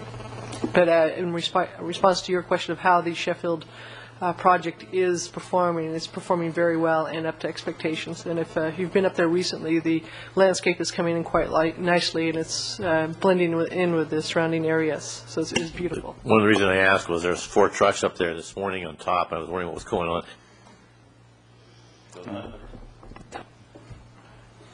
Okay. Zachafire, just want to give you a brief update. As you know, we sent out a notification to the public a couple weeks ago, briefing the public about the impacts of Zachafire as well, because we think communication on an ongoing basis is going to be very important. But the Zachafire has had real serious implications to our water supply. The Independent recently, Ray Ford just had a column in there, which is a good column, kind of summarizing the difficulties we're facing. Basically, we had the fire last summer. We knew that we would have impacts, but we didn't know when, depending upon when and how much it would rain. And then January was an extremely heavy rainfall, and so we're seeing the impacts now. We're seeing it from the ash, silt, and debris from the burn area flowing into Gibraltar at quite high levels. It's increasing the levels of organic carbon, which then reacts with chlorine and creates water quality issues that we need to treat. It creates higher levels of nutrients, which result in algae blooms, which are difficult from a water supply standpoint. It clogs the system up, but also creates musty taste and smell. And so where it may not be a water quality issue where we exceed any federal standards, you feel it as a consumer with changes to the taste and smell of the water, which we may see this summer. And then, of course, also the loss of reservoir capacity, which we knew was going to happen. So on the first part on the drinking water quality standards, our water is safe. We're able to treat this water, and we're doing it at the Decatur treatment plant. It's costing a lot of money with this carbon activation process that we're doing. It's costing a lot of money because we're having to flush the system much more frequently than we were before. We're having to run the plant 24 hours a day, 7 days a week, which we weren't having to do before to try to keep up with the treatment.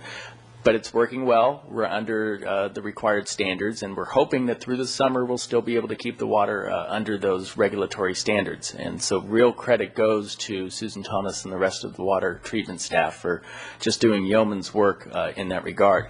It is costing more money. You've already approved a couple emergency purchase orders, and that's why we're recommending another $1.5 million next fiscal year for this additional treatment. We've submitted requests to the state to get reimbursed for those costs. We're waiting any day to hear if they're going to accept the treatment cost as a reimbursable emergency expense. We hope so. If not, this is why we have water reserves. We have good, adequate water reserves, and so from a budget standpoint, we can absorb those costs. It's not great, and we think it is an impact of the fire and should be eligible for reimbursement, but we'll see. We've got a couple of experts on board who are assisting us in monitoring Gibraltar and the water quality and how our treatment is going at the Decatur treatment plant. We're working with the Kachuma Operations Board. We're going to begin, I think, bi-weekly testing of both Kachuma and Gibraltar to really stay on top this summer, because as it heats up and as the water heats up, that's when you have more of the water quality issues and the algae blooms that are more complicated. Our experts feel that there will be an echo effect over the years such that this will probably be the toughest summer, and then each year it will become less of an issue. And so we think that, the worst is right in front of us, and then we'll be able to handle it better in future years, hopefully going forward. And then the loss of reservoir capacity. Gibraltar has been silting up, and we knew it would be silting up for a number of years. In fact, we have what's called a pass-through agreement that as we lose capacity in Gibraltar, we kind of get to keep that down in Kachuma because we knew that was going to happen. Unfortunately, the debris flow from the fire is just accelerating that silting up of the reservoir to a very great extent. We will know more when we do another bathymetric survey at the end of summer. We did one last fall, prior to the rains, because we wanted to get a good before, and now we're going to get a good after reading of how much siltation we got into the reservoir. And again, we're protected from our water rights as the city of Santa Barbara with this pass-through agreement, but I think over the next few years, you're going to see the South Coast as a whole become much more concerned about it, because we're losing our capacity as the South Coast on the other side of the mountains as Gibraltar silts up. We all then start relying more on Kachuma. And so I think in a multi-year effort, we're going to have to look at somehow getting some additional capacity back into Gibraltar. It's going to be very difficult and very hard.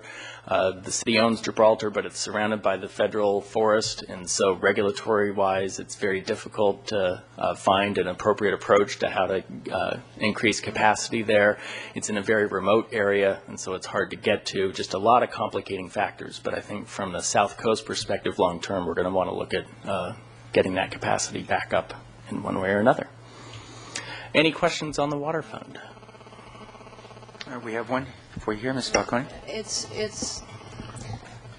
has to do with the pass-through agreement, not the agreement, but the physical capacity for Kachuma to hold pass-through water. We, several years ago, got the okay to increase the level by 3 feet across the board. Is the capacity that you're talking about in excess of that 3 feet? And if so, what hoops are we going to have to jump through? Or is it within, up to a certain point, we can pass through the water and we can keep it within the 3 feet, but the 3 feet was done for a different reason, wasn't it? Can you I think the 3 feet was for steelhead fish passage. Correct. Well, yeah, Mr. Mayor but- Pro Tem and Councilwoman Falcone, the pass-through agreement was negotiated prior to the 3-foot extension of the dam, which was done for environmental purposes. And so Right. our pass-through agreement has to do with how do you distribute the existing capacity of the Kachuma water that the Kachuma Operations Management Board deals with. Right.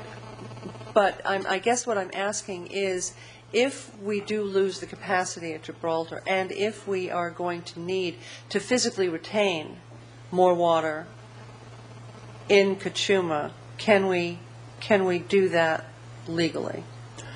And I think my answer to that, Councilwoman Falcone, is that's something I think we're all going to have to look at, because the That's my pass-through agreement question. doesn't necessarily increase the storage capacity of Kachuma. It That's- just ensures our rights. And so as Gibraltar fills up, Right. we're going to be dealing with a less total supply And of water the for the reason why South we store Coast. water is irrelevant to the capacity issue that we need to, do you understand what I'm saying, Kathy? Mm-hmm. Okay. That's the question that I'm asking. Okay. So you don't know? Okay. Right. Thank you. Stay tuned. Correct. That's right. Okay. Any other questions about the water? Okay, let's go to the other W here. The final W, wastewater fund. Wastewater collection system, the El Estero treatment plant, and then laboratory analysis kind of make up the key functions of the wastewater fund. Again, not a lot of budget changes. We had a planned 6% rate increase in the wastewater fund that we still recommend going forward with, as does the Water Commission. And included in that is the additional support for the highly successful sewer lateral inspection program. We've been to you with the status report on that. This is where private property owners, if they're going to replace their broken sewer lateral, we can provide matching funds from the wastewater fund to help defer the financial cost to try to improve the number of private laterals that we have in the city in a more expeditious manner. And it's exceeded all of our expectations about how frequently that program would be used, which is good. And we kept waiting to see if it would slow down, and it hasn't. And so financially, we need to keep up with the demand, and so that's why we're asking for the increased operating budget. And we're also asking for an administrative staff to support it, because there's a lot of work that goes in supporting the program, and to reclassify a coordinator position up to a supervisor position to kind of oversee this program. This is not, this increase you're talking about here is on top of the one that we just not too long ago gave. Correct. For That was that for the increase. remainder of fiscal year 09, 08, and then this would be for fiscal year 09. Okay, Mr. Horton also has a question. Paul, on D103, I was expecting in the bottom three P3s, I was expecting to see those numbers jump up for the reasons that you just said, but they don't. Do you know why?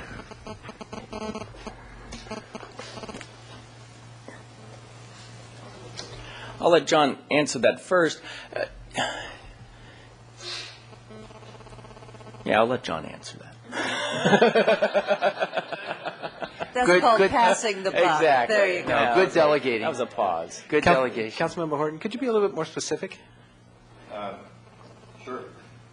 The last three criteria on P3s on page D103 deal with laterals, and I expected the numbers would change, but they're flat. Are we on the same page here? Yeah. The numbers that we're actually have experienced for number of repairs and number of replacements, it's kind of difficult to separate those two, because what we'll do is a lot of them will be replaced, some of them will be repaired, so it's difficult to I guess to separate those two and to judge which is going to go which way. But I think we expect it to go up a little bit also, and we have been seeing it go up. Right now, we're looking at a number of repairs closer to 215 repairs, of which 100 are replacements. So, and that's just through this year, through May of. Yeah, I thought we just approved more money for that. So, wouldn't you do more work then, or? Right. Most of the money went towards the incentives, and then we have been supplementing our staff by using temporary employment and help, and then also using crew that have been on modified work duty to try and work in that place. So what the additional money actually does is get us back to a point where we can do more of the work that we're supposed to be doing. If you look at some of our other P3 obligations, they've actually gone down. And we haven't done our manhole inspections that we had. We haven't done a few other things. So we've shifted our priority to the SLIP program to make sure that it continues to run, and we've neglected a couple of the other items. So that's why I think you're seeing something. Question from Ms. Schneider. So the additional money was more for inspection, not necessarily, and so they checked their lateral, got reimbursed for the inspection, found it was okay? Because I think what Mr. Horton's trying to say is if we put more money into it meant that there was more demand because more people were interested in replacing or repairing their sewer lateral, and yet the numbers here haven't changed from a year ago when we put the P3 together. Unless the money that we added was just so people can inspect them and they found that they're working properly, which means that the number would be flat for repairing sewer laterals. I think, is that... And Councilwoman Schneider, we also made a mid-year adjustment to the P3 numbers once we had a reflection. I think if we had the chance to go back and look what we were saying a year or two ago, you would see that that number was lower, but as we go through the P3s, we update them as appropriate. And so we can check that and get back to you and kind of give you information about that. And in fact, maybe I'll just recommend that since we don't have it at our fingertips. Why don't we get back to the council and kind of show them. Something that I might want to bring is that it did start in 2007. We had 6 months to it. So what we ended up doing was adding, changing our P3s at that 6-month time period to reflect what we thought would go through the rest of the year. So Okay. we've We'll really look been at forward- it for a year and a half. We'll look forward to some sort of report from you, because I think that would be good to address the expectations of council with the increases. And Ms. Falcone? Well, just a little clarification on that the answer for why the more money is both. Yes, more people than we expected are getting their sewer laterals inspected, which is something people don't think about doing ever anyway. So even if they find out that it's okay and they get reimbursed for the inspection, there's a mapping that's going on as well, that people are where are they good and where are they bad? Because in the sewer system, we could inspect our pipes, but we could never inspect the private pipes. So this is allowing us to do some mapping. But the program proved to be so popular that they ran through the money faster than expected. When we did the money over at the Water Commission, when Ms. Bjork suggested a particular amount, nobody really thought that it was going to be as successful and go through it quite as quickly.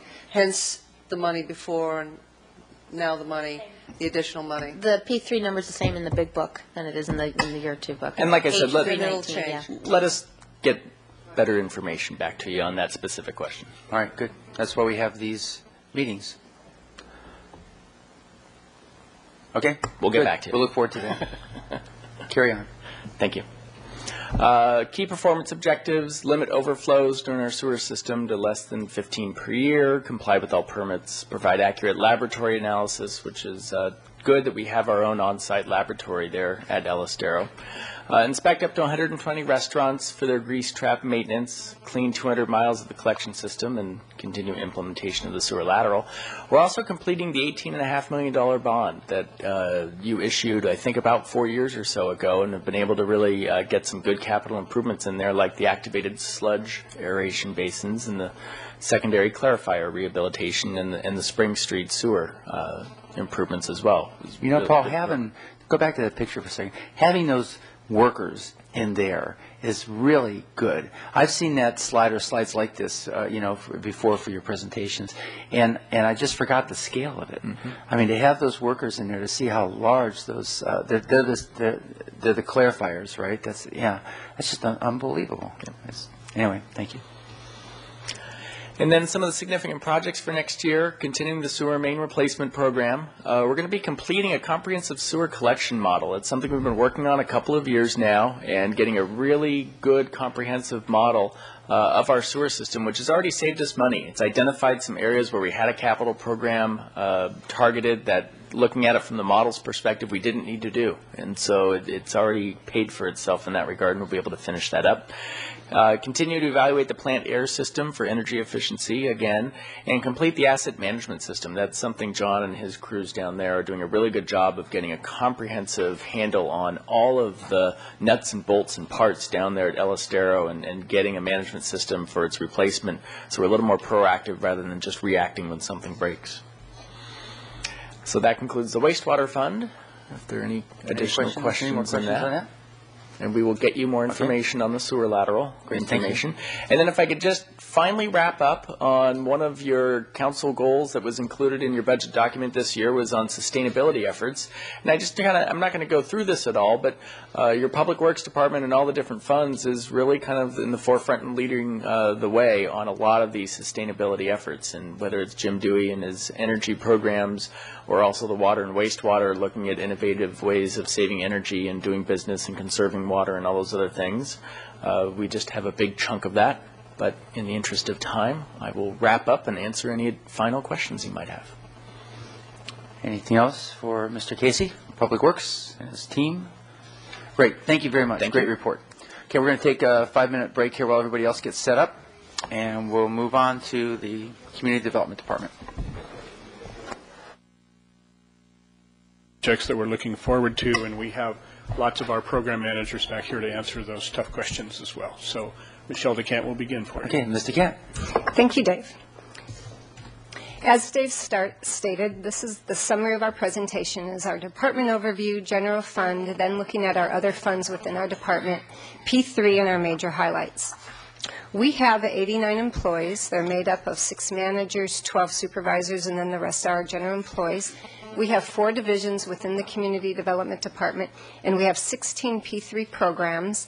For fiscal year 09, we have increased by 1 program, which is the official budgetary staff hearing officer environmental review and training program. In 09, it will actually have its own budgetary type program. This is a quick org chart of how we lay out with our 4 programs, and the arts program and economic development are funded through administration. And then this chart is our expenditures by division, and it does look a little catty-wonky there. First, I want to point out that in administration, that budget includes the arts budget, which is almost $600,000. In the housing and redevelopment, the reason it's such a huge slice is because that includes all of the redevelopment agency funds. It includes the human services funds, all of the CDBG grants and funds, the affordable housing. And so if we actually took a lot of that out, the expenditures for housing and redevelopment would be closer to the $2 to $3 million like our other programs. And now let's just talk strictly general fund budget. This pie chart shows our revenues, and generally we have fees and service charges. We have a small amount of revenue for our admin citation. The inter-fund reimbursement pie, the red pie, that is the RDA and housing salaries that are paid back to the general fund, and then we do have a subsidy level. This chart here shows what changed from fiscal year 08 amended to what we're proposing for 2009. And our fees and service charges have gone up slightly, and I will be discussing our fees later on in the presentation. General fund subsidy actually went down slightly. The interfund reimbursement, that is up 14%. And what that includes in there is the new redevelopment specialist, which just recently was approved, and it's showing up in the 09 proposed, as well as just increases in salary and benefits, and then no changes on our admin citation at this time. This pie chart shows our expenditures, and community development, similar to just about all the other programs or departments, where we're mostly salary and benefits, and then we have the other types of items as supplies and equipment. It does show here the arts program, which is almost $600,000, which just came into our budget this fiscal year, and then the human services program. This chart here shows the changes, what happened in our expenditures from our amended 08 to what we're proposing. And as you can see, salaries and benefits did go up. Supplies and services does look weird there, so let me explain that. Even though this is the general fund budget, Plan Santa Barbara, which those monies are in a separate fund, it's a temporary fund, so we actually show those funds in our general fund presentation. And as you know, Plan Santa Barbara has a lot of professional services. We just recently did the $1 million EIR contract. And so those are what, all of those professional services were up front with the Plan Santa Barbara budget, and that's what's in the amended column. And that's why it makes that supplies and services line look a little odd, but that's the explanation for that. Human services has gone up, and it actually, just so you know, has gone up the 8.6% that was approved by council. And the reason why it's only shown 3.5 is because those numbers also include the homeless outreach special one-time monies that you gave in fiscal year 08. It also includes the homeless winter shelter funds. And so when you put those numbers in there, it makes it look like human services is only going up 3.5%, but in essence, human services grants that are available really are 8.6% increased. The arts program for fiscal year 09 has just gone down slightly, and it's $6,600. When we brought that program into community development for fiscal year 08, there was that amount of money, that $6,000, that was for the preparation of the walls of City Hall to make it an art gallery. Our transfer out is slightly down. Special projects, again, slightly down, and equipment is slightly down. These are our contingency adjustments that we're proposing for fiscal year 09. They're in our priority order. The first two is where we're moving part of some FTEs into the redevelopment agency budget. And it's actually additional parts where we look at our people and where they're doing their level of work and the effort of work. And when we're looking at our contingencies, you know, we double-checked on this. Is this appropriate? And if their work is being done in these programs, this is where their effort should be recorded. On number 3 and 5, you'll notice we're holding 1.5 positions open for fiscal year 09. They're currently vacant at this time. Both of those positions are in the Building and Safety Division. We're reducing our special projects accounts slightly. And then I'm going to talk more about this. What we are going to, we do have a proposal to increase planning fees an additional 10% above what was originally submitted for our fiscal year 09 plan. I wanted to put this slide up here just to give council a heads up. We have a couple major items that are unfunded. They're not in our proposed 09 plan, and these are two of them. The first one, I believe you're familiar with both of them. The opinion poll for Plan Santa Barbara, we're estimating that to be about $30,000 to $50,000. We're in the process of working on that, and we expect to be before council in the next couple of months on that particular item. Then the Outer State Street Design Guidelines, I believe you heard in detail at your recent Joint Planning Commission Council meeting on this from Betty Weiss, is that is an on-hold item. We don't know when that might be coming forward. It could be 2010 or later. I understand that, Council, you were interested more first in the transportation type of issues. Oops. Mr. Horton. I think that's not right. I think we just had a meeting on that yesterday on the out-of-state street study, and I think the specifications are pretty much ready to go according to the meeting we just had. Am I wrong on that? Is that because we're waiting on these for the transit study that Public Works is working on? Mr. Mayor, yes, that's what our understanding was, that we were going to delay the design guidelines until we had made some progress on the transit corridor study. And is that what you're referring to, the transit corridor study? Right. Yeah, which is being coordinated with Public Works. But that's almost ready to roll out, isn't it? Aren't the specifications? I don't know the details of it. Probably Public Works could tell us better, but we're not proposing to begin the design guidelines until that's been resolved. So that's okay. The delay. Thank you. May I ask Ms. one Falcone? question on that? There were certain unknown numbers when the transit study that reiterate, I voted against, but what the number of that study was going to be, and it was bandied about anywhere from $200,000 to $500,000 that it was going to cost. Do we have a better number on that now? And can I know what that is, and whether or not, I mean, we don't want to wait until 2010 for the Outer-State Street We have Mr. guidelines. Casey here to help answer the question here. There you go. Thank you, Mr. Mayor, Councilmember Falcone and Horton.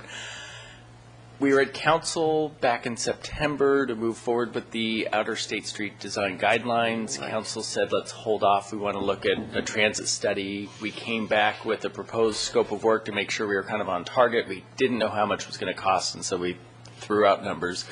And you directed us to go release a request for proposal, which we've done, and to bring that back to Finance Committee and then Council to decide whether to go forward or not.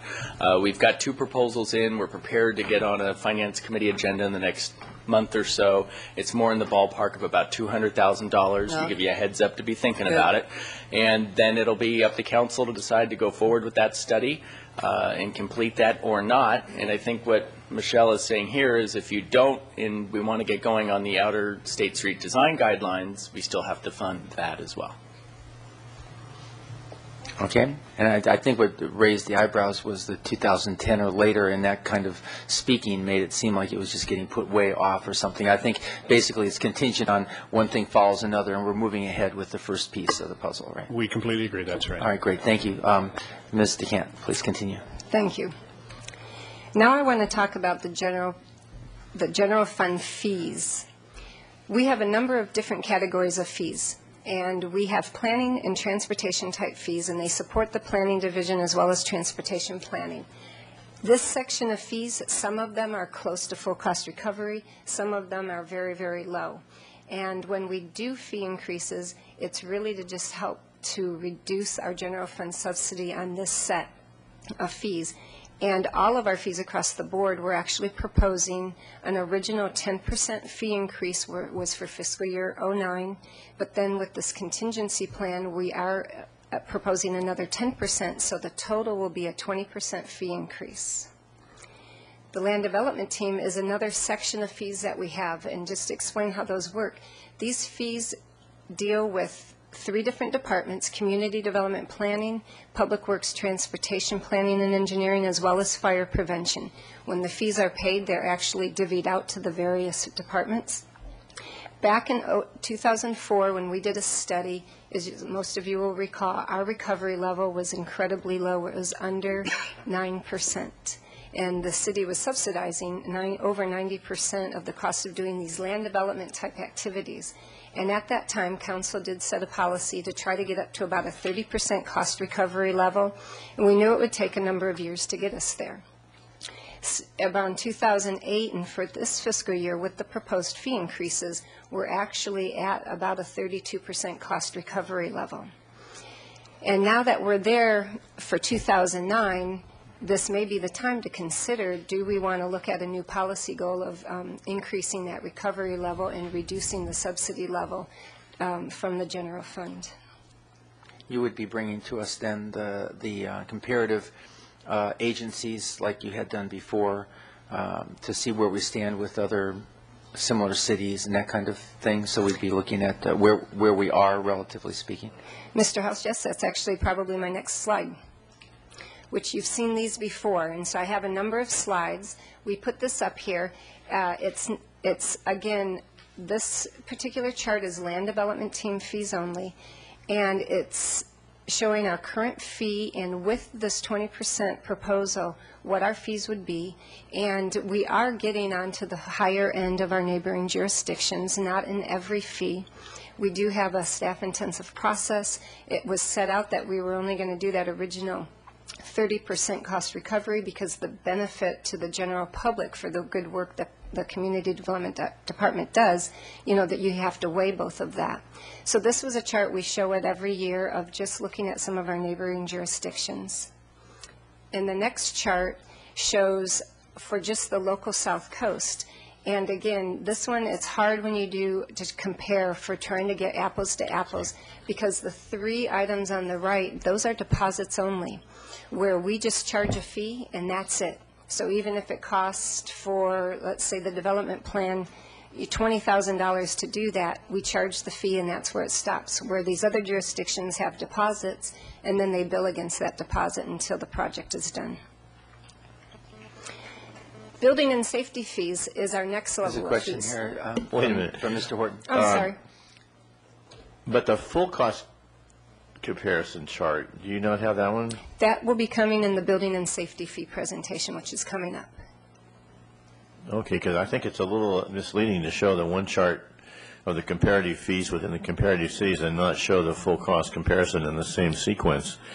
You know, because it's quite a bit different when you see the full cost. It is. Mr. Gustafson. Mayor House, Member Horton, are you asking for more information about what would be the full cost recovery on those other jurisdictions? Well, in finance, we looked at this yesterday, and when you look at the full cost, which includes the impact fees, then it puts an entirely different picture on the whole thing. So that's the only reason I mentioned that, because if you just see the one. Yep. You'll see that same chart just as you did yesterday. I was just wanting to be sure that it was understood that we don't know what the full cost recovery would turn out to be on any of those in the other jurisdictions, because it is what it is. No, but I understand that. But if having the two tables next to each other gives you a better picture of what it would actually cost to do a project here versus Ventura. And you'll have seems like you'll have those very shortly, and we can flip back and forth between them as much as you like. It's so a little bit surprising to see the ones that you're showing here, because the ones that I had seen previously, even with our last round of increases, we were substantially below other jurisdictions. And so I'm going to go back and see if I can hunt down that chart and compare it to what you are going to present to us next. Okay, thank you. Okay. And last year, we did show this, and I don't have it with me, but we were starting at that time to creep up and get on the higher end even last fiscal year. So I'm going to go into. But I think it's really important to emphasize that these are deposits, and they get 100% recovery. So they allocate 100% of their costs. So even with ours, you know, and these are just the deposits they pay. Okay. Building and safety fees. We're going to get there. These fees support the building and safety functions and cost, and historically we've had these fees closer to the full cost recovery for the building and safety division. And we are looking at increasing these fees in fiscal year 2009. The fee will be going up, or we're proposing a 10% fee increase, and that's helping to keep us at a full cost recovery. As you saw, we also are working to help lower some of our costs. We've held some of those positions open. Activity is down, as you all are aware. I know through the Finance Committee reviews that that we're not quite meeting our revenues. Activity is down. We're still busy, but some of the activity is down, as you are very well aware of that. So here's the chart that you were looking for. This is our sample project, and this chart shows all of the different fees. So it includes the planning fees, the building permit fee. It includes the LDT recovery fee, which is a new fee that was just implemented this past year, as well as some others. And I want to point out, before the members of the Finance Committee question this, so we did change one number. We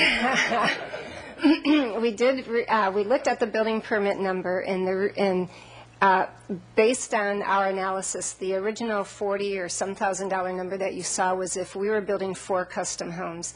And looking at this, actually, it's more appropriate looking at it as a 4-lot subdivision, where these are more of a tract home. As you notice, we're still, even with our fee increases, still woefully low of our other jurisdictions. And the basic reason, like we've pointed out every year, is that we don't have impact fees. And I wanted to let you know, because we did talk about this last fiscal year, is where we're at on a study with that. And so we did hire a consultant, and the consultant has made a presentation to the Infrastructure Financing Task Force, I believe just last week. His presentation was entitled Overview of Infrastructure Financing Techniques and Developer Fees. And that presentation, the next steps will be going to the Planning Commission for their review, and then eventually this will be part of the Plan Santa Barbara effort of looking at developer fees, impact fees, and that type of thing. And so we will be addressing impact fees in this coming fiscal year. Mr. Oh, I'm sorry, Ms. Falcone. Just looking at, and I didn't again, I'm sorry, I didn't have the benefit of the Finance Committee meeting yesterday, but your premise is a 4-lot subdivision with 4 new houses, each approximately 2,500 square feet, plus a 500-square-foot garage. And then you have valued at $290,500? Right. Where? Yeah, that should have been, yeah, that amount could have been updated. The County of Santa Barbara, and I believe it's Carpinteria, their fees have not gone up, but per George Estrella, the building official, he's talked with both of those, and they are looking at revising their fee structure. And so when we presented this chart a year ago, that was at the valued rate. And so this year, all I did was actually update our Santa Barbara fees because their fees haven't changed. But a 2,500 square foot house with a 500 square foot garage anywhere on the South Coast is going to start in the 600s. So I don't know if that affects your calculations of your impact fees. Maybe that number is irrelevant, but George? Yes, sir. Help me see how that pieces together. George Estrella, Chief Building Official. Actually, I'm first going to say it's very difficult to have a cost analysis with various jurisdictions. The 3 other jurisdictions, first of all, use a valuation table as established by the International Code Council, where we in Santa Barbara use a fees for service fully burdened rate. It's a completely different fee structure. And so you're right, Councilmember Falcone, if you take a look at this structure, I do not believe it would be built for $290,500. That's just kind of an example. So if you use that figure and apply it to the valuation tables, that is what those jurisdictions would be charging. Where we do not use a valuation of a project, we use hours, we use data, we use fees for services in a matrix schedule to establish our permit fees. And actually, if you take a look at them, even from a valuation table as compared to ours, we're slightly higher, we are. But there's no question that you probably will not get for or a single-family dwelling at 2,400 square feet with a 500 square foot garage built for $290,000, 500 in Santa Barbara. Mr. Estrella, Ms. Schneider would like to ask I think the point is, something. it's not what you buy it for, that's how much it costs to build it. That's the value number, not the market number if you wanted to buy a 2,500 square foot. Yeah, but it's not a correct value number Right, under any right. circumstances. Well, So. you're correct, Councilmember Schneider. There are 2 ways to compute, and one of them is what is the hard cost to build, and the other is a valuation factor that is used in determining permit fees. Again, it depends on how you're applying And so the value, factors. the value of it being cost, the value to build it is not what we use as part of our formula and our calculation. We, in Santa Barbara, But the comparable jurisdictions do. So we, under no circumstances, are ever going to get to apples here. correct. Absolutely. You're absolutely right. But one of the takeaways from this conversation is we don't have impact fees. They do. I mean, at this point. Okay, thank you very much. Okay? Okay. And this is the last slide I have for the general fund, and let me confuse you just a little bit more. In front of you, or submitted with the budget, was a fee resolution. And we had, our resolution showed our fee increases. We had a change to one of our particular fees in the ABR and HLC, and it included the supplemental review fee. And that is when projects come back to the ABR or HLC over and over and over and over again. And at the time, larger projects obviously pay larger money, smaller projects pay smaller amounts of money. And the fee at that time was after your 4th review, because we felt the fee included 2 concept, a preliminary and a final, you would start paying 1/4 of your current fee. For smaller projects, that could be okay. For larger projects, paying 1/4 of that fee got quite substantial when your original fees are already at perhaps $17,000. So we proposed a different fee, and we split the projects up between larger and smaller projects. And for the larger projects, we felt the fee included about 7 reviews. And so on a larger project, on your 8th review, you needed to start paying. Because at that point, something's going on. Either you're not being responsive to the board could we hear those complaints that the board's not right, or, projects sometimes just warrant appropriate, multiple reviews. So we proposed a fee of $200 per meeting for these larger projects once they get over their 7 reviews. And then for the smaller projects at their 5th or subsequent review, also 200 reviews, or $200. And Betty Weiss, the city planner, did take our budget proposal to the ABR HLC and Sign Committee and, somewhat to the PC with your joint meeting. And one of the feedback, or some of the feedback that we got was on this particular fee, and they felt it was good for the 8th, but I would have liked to have seen where for the smaller projects to go back to the quarter of the current fee for the smaller type projects. And so Finance requested that we bring this forward to you since the fee resolution is already in your hands. And we just wanted to let you know that this was one change to our current fee resolution that we wanted to propose. And that will be coming to us, when do you think? Sometime this next fiscal year or within the next few months? No, when the council's asked to adopt the budget, we always bring you a new fee resolutions. Okay. And we had already proposed this, and this is just one little change to what we originally proposed to you. Okay. Based upon input from those bodies. It'll be part of the agenda when we finalize the budget. That's correct. Okay. Okay. And with that, I'd like to turn it over to Brian Bossi to discuss the rest of our funds in the Community Development Department. Mr. Bossi? Good afternoon, Mayor House and agency board members. I'm going to take you through the Housing and Redevelopment Division's budget. Today I'll be reviewing with you the following funds: the agency's general operating fund, our housing fund, the agency's capital fund, and then I'm going to move on into CDBG. Just a quick rehash. This is our central city redevelopment project area. Victoria, just boundary-wise, Victoria Street on the north, the 101 in Castillo to your left. I'm not going to go with directions because Santa Barbara's a little cockeyed here. So on the lower part, we have the harbor and along Cabrillo Boulevard. Over on the far right, we come up Milpas along the 101 again and then back up Santa Barbara Street to Victoria Street. Approximately 850 acres. It was adopted in 1972. It was activated in 1977. And as of right now, the project area sunsets or expires in 2015 with the ability to collect tax increment out into 2025.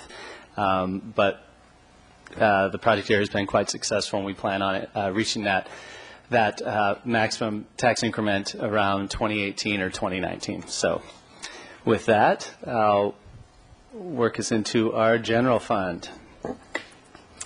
Again, this is our general operating fund. The primary sources of revenue, source of revenue is our tax increment. And this year we're projecting a conservative tax increment growth of about 4%. This chart here gives you an idea of what the last 5 years has held for us. It varies, obviously, from year to year, but one thing that is good is it continues to grow. Not as grand as before, but it does continue to grow. Fiscal year 09, we're anticipating a little over $18 million in total tax increment, and as you know, according to state law, that's split up 80% to redevelopment activities and 20% to affordable housing activities. In fiscal year 09, for the 20% for affordable housing amounts to a little over $3.6 million. And also, as you are well aware, your board has been very generous and realizes the importance of the affordable housing component and has often gone beyond that 20% threshold on a regular basis. Okay, here is our pie chart for revenues for Fund 111. As you can see, I wasn't lying. The overwhelming source of revenue for that is our tax increment. This is the 80% version. So we'll get to the housing in a bit, but this is the 80% for redevelopment activities. About $14.4 million. We have our interest income there. A little bit in loans and rents, and then a small sliver of miscellaneous items, which are adjustments, city adjustments for workers' comp and other assorted rebates from the city. The chart we have for you comparing fiscal year 2008 and what we're proposing for fiscal year 2009. Again, tax increment, a 4% increase. Our interest income is we're projecting it's going to go down a little. The economy, as you know, is not real strong. We're projecting that to go down about 20%. Our loans and rents will stay steady. And again, there's our miscellaneous sliver of a little over $1,300. Total of about $14,668,000. Revenue growth from the prior year is up a little over $500,000. Our expenditures pie chart. First off is our debt service, and that takes into account all of the previous tax allocation bonds, a little over $7.5 million. Our operating expenses include our salaries, benefits, supplies, and services. Our special expenses up there, upper left, the orange slice, include things such as our funding a portion of the shuttle bus contract, which is a downtown mitigation measure for the redevelopment agency for all the activity we do in the downtown. We also have property management obligations with the numerous properties that the agency holds, as well as hazardous materials account to fund studies and different requests made by the Regional Water Quality Control Board on a number of our properties. I went over operating reserves, 80%. That's steady with fiscal year 2008. And the number on the left is what is available for future projects and programs, and that's a little over $4.6 million. Looking at our chart comparing fiscal year 2008 and 2009, our operating expenses have gone up by about 10.2%. The primary reason for that, or primary reasons I should say, are the addition of a new redevelopment specialist, as well as Ms. DeCann alluded to, some reapportionment of certain people's pay. So some of that went into housing, some of that also went into the redevelopment agency. Our special projects, a little bit deceiving. It has gone down on the chart there by about 25%. I should let you know that the fiscal year 2008, a good portion of that was about a little over $200,000 was a carryover from fiscal year 07 into 08. So what you see in 09 is just what is currently proposed for 09. There will likely be a rollover from 08 into 09. Our debt service went up a little bit. Available for future projects and programs, the 4.6. Operating reserves, as I said, steady, and grants, quite a significant decrease, but that's a little deceiving as well. Last year, as you recall, the agency board went out and we did a community grant process and granted right at $1 million. So what you're seeing there is about $2.7 million from previous grant cycles. Those projects are still working, so that was carried over into 08. Two numbers that I'm sure you want to focus on here are the available for future projects and programs, as well as the grant funds. And if I can touch on those real quick. First of all, as we all know, Sacramento is having some budget issues. And noting their process for dealing with those budget issues in the past, they routinely come after redevelopment agencies for funding. The most recent times they came and took money from our redevelopment agency was in fiscal year 05 to the tune of about $1.3 million, and fiscal year 06 to the tune of about $1.2 million. Noting their habits, we fully anticipate that they will be coming again back at the redevelopment agency. We discussed this with you at a work session in late January that all signs pointed towards that, and with your direction, we went back and you directed us to hold off on funding new capital projects as well as new community grants. And that zero, just to let you know, since 1992, realizing the importance of the cultural arts community, your board has granted over $13.5 million to local community arts organizations, which is quite a bit of money, and it's made quite a bit of difference out there.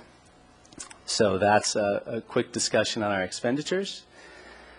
Moving into our Affordable Housing Fund, lower right, our total revenues a little over $3.9 million. The majority of that as well comes from tax increment. That's that 20% I spoke of earlier. Loan repayments, about $160,000. Interest income, $150,000, and then miscellaneous, again, a few rebates here and there from the city for information services and workers' comp and things of that nature. The comparison chart between 08 and 09, as you can see, tax increment up by 4%. Interest income similar to the redevelopment side of things, down $50,000. We're projecting down $50,000. Again, just being conservative. Our loan repayments remain static. And again, there's our $534. As far as expenditures available for future projects, $2.3 million. Our operating reserve of $80,000, which is similar to 2008.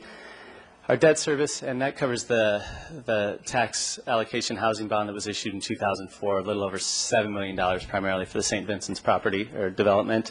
That's the $636,000, and operating expenses of $870,000. We have a question here for you, Mr. Horton. Yes. Brian, on page D19,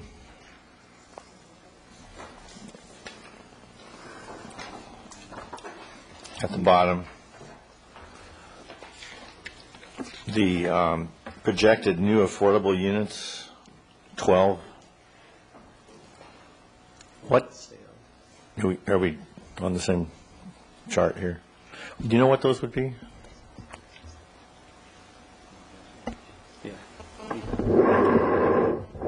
I'm going to defer to Mr. Gustafson on this one. Thank you, Mayor House and Councilman Horton. Those are units that are in our workforce housing supply of for sale units, and the exactions that we get for on the inclusionary housing program for those projects. So those are units that we would anticipate would become available for sale to that category of income. So that would be units like under construction at the present time or something like that? Yes, an example would be Chipala 1. Yeah, okay. Okay, question from Ms. Schneider. Well, I just want to put that in context. It came, the Planned Santa Barbara workshops where they were looking at, in the future, looking at a historical average of 100 housing units built per year.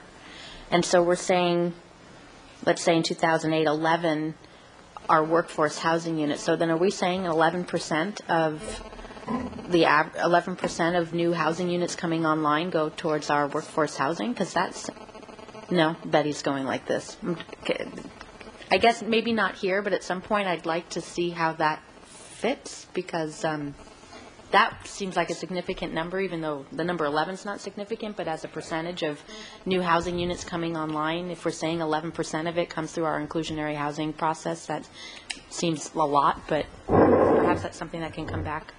Yeah, we'll come back with more information for you, Member Schneider, but I also would point out that when we have achieved 100 housing units per year over the past several years, the great percentage of them have been affordable housing units. Well, but that's low and very low and moderate. Right. So that's a whole different category. Right. This is more the middle income and upper middle income category. It is, and it's our goal. And as the market changes, and we maybe see the slowdown on the mixed-use projects that are treated under the inclusionary housing ordinance, this number may drop. So, you know, it could be that we'll realize less than that. Okay. That number. So this just may be a spike, a current spike, but not annual. It's a historical amortized. expectation of what we've been able to do, but we may have to modify our expectations when we Okay. see what's happening in the market. Thank you.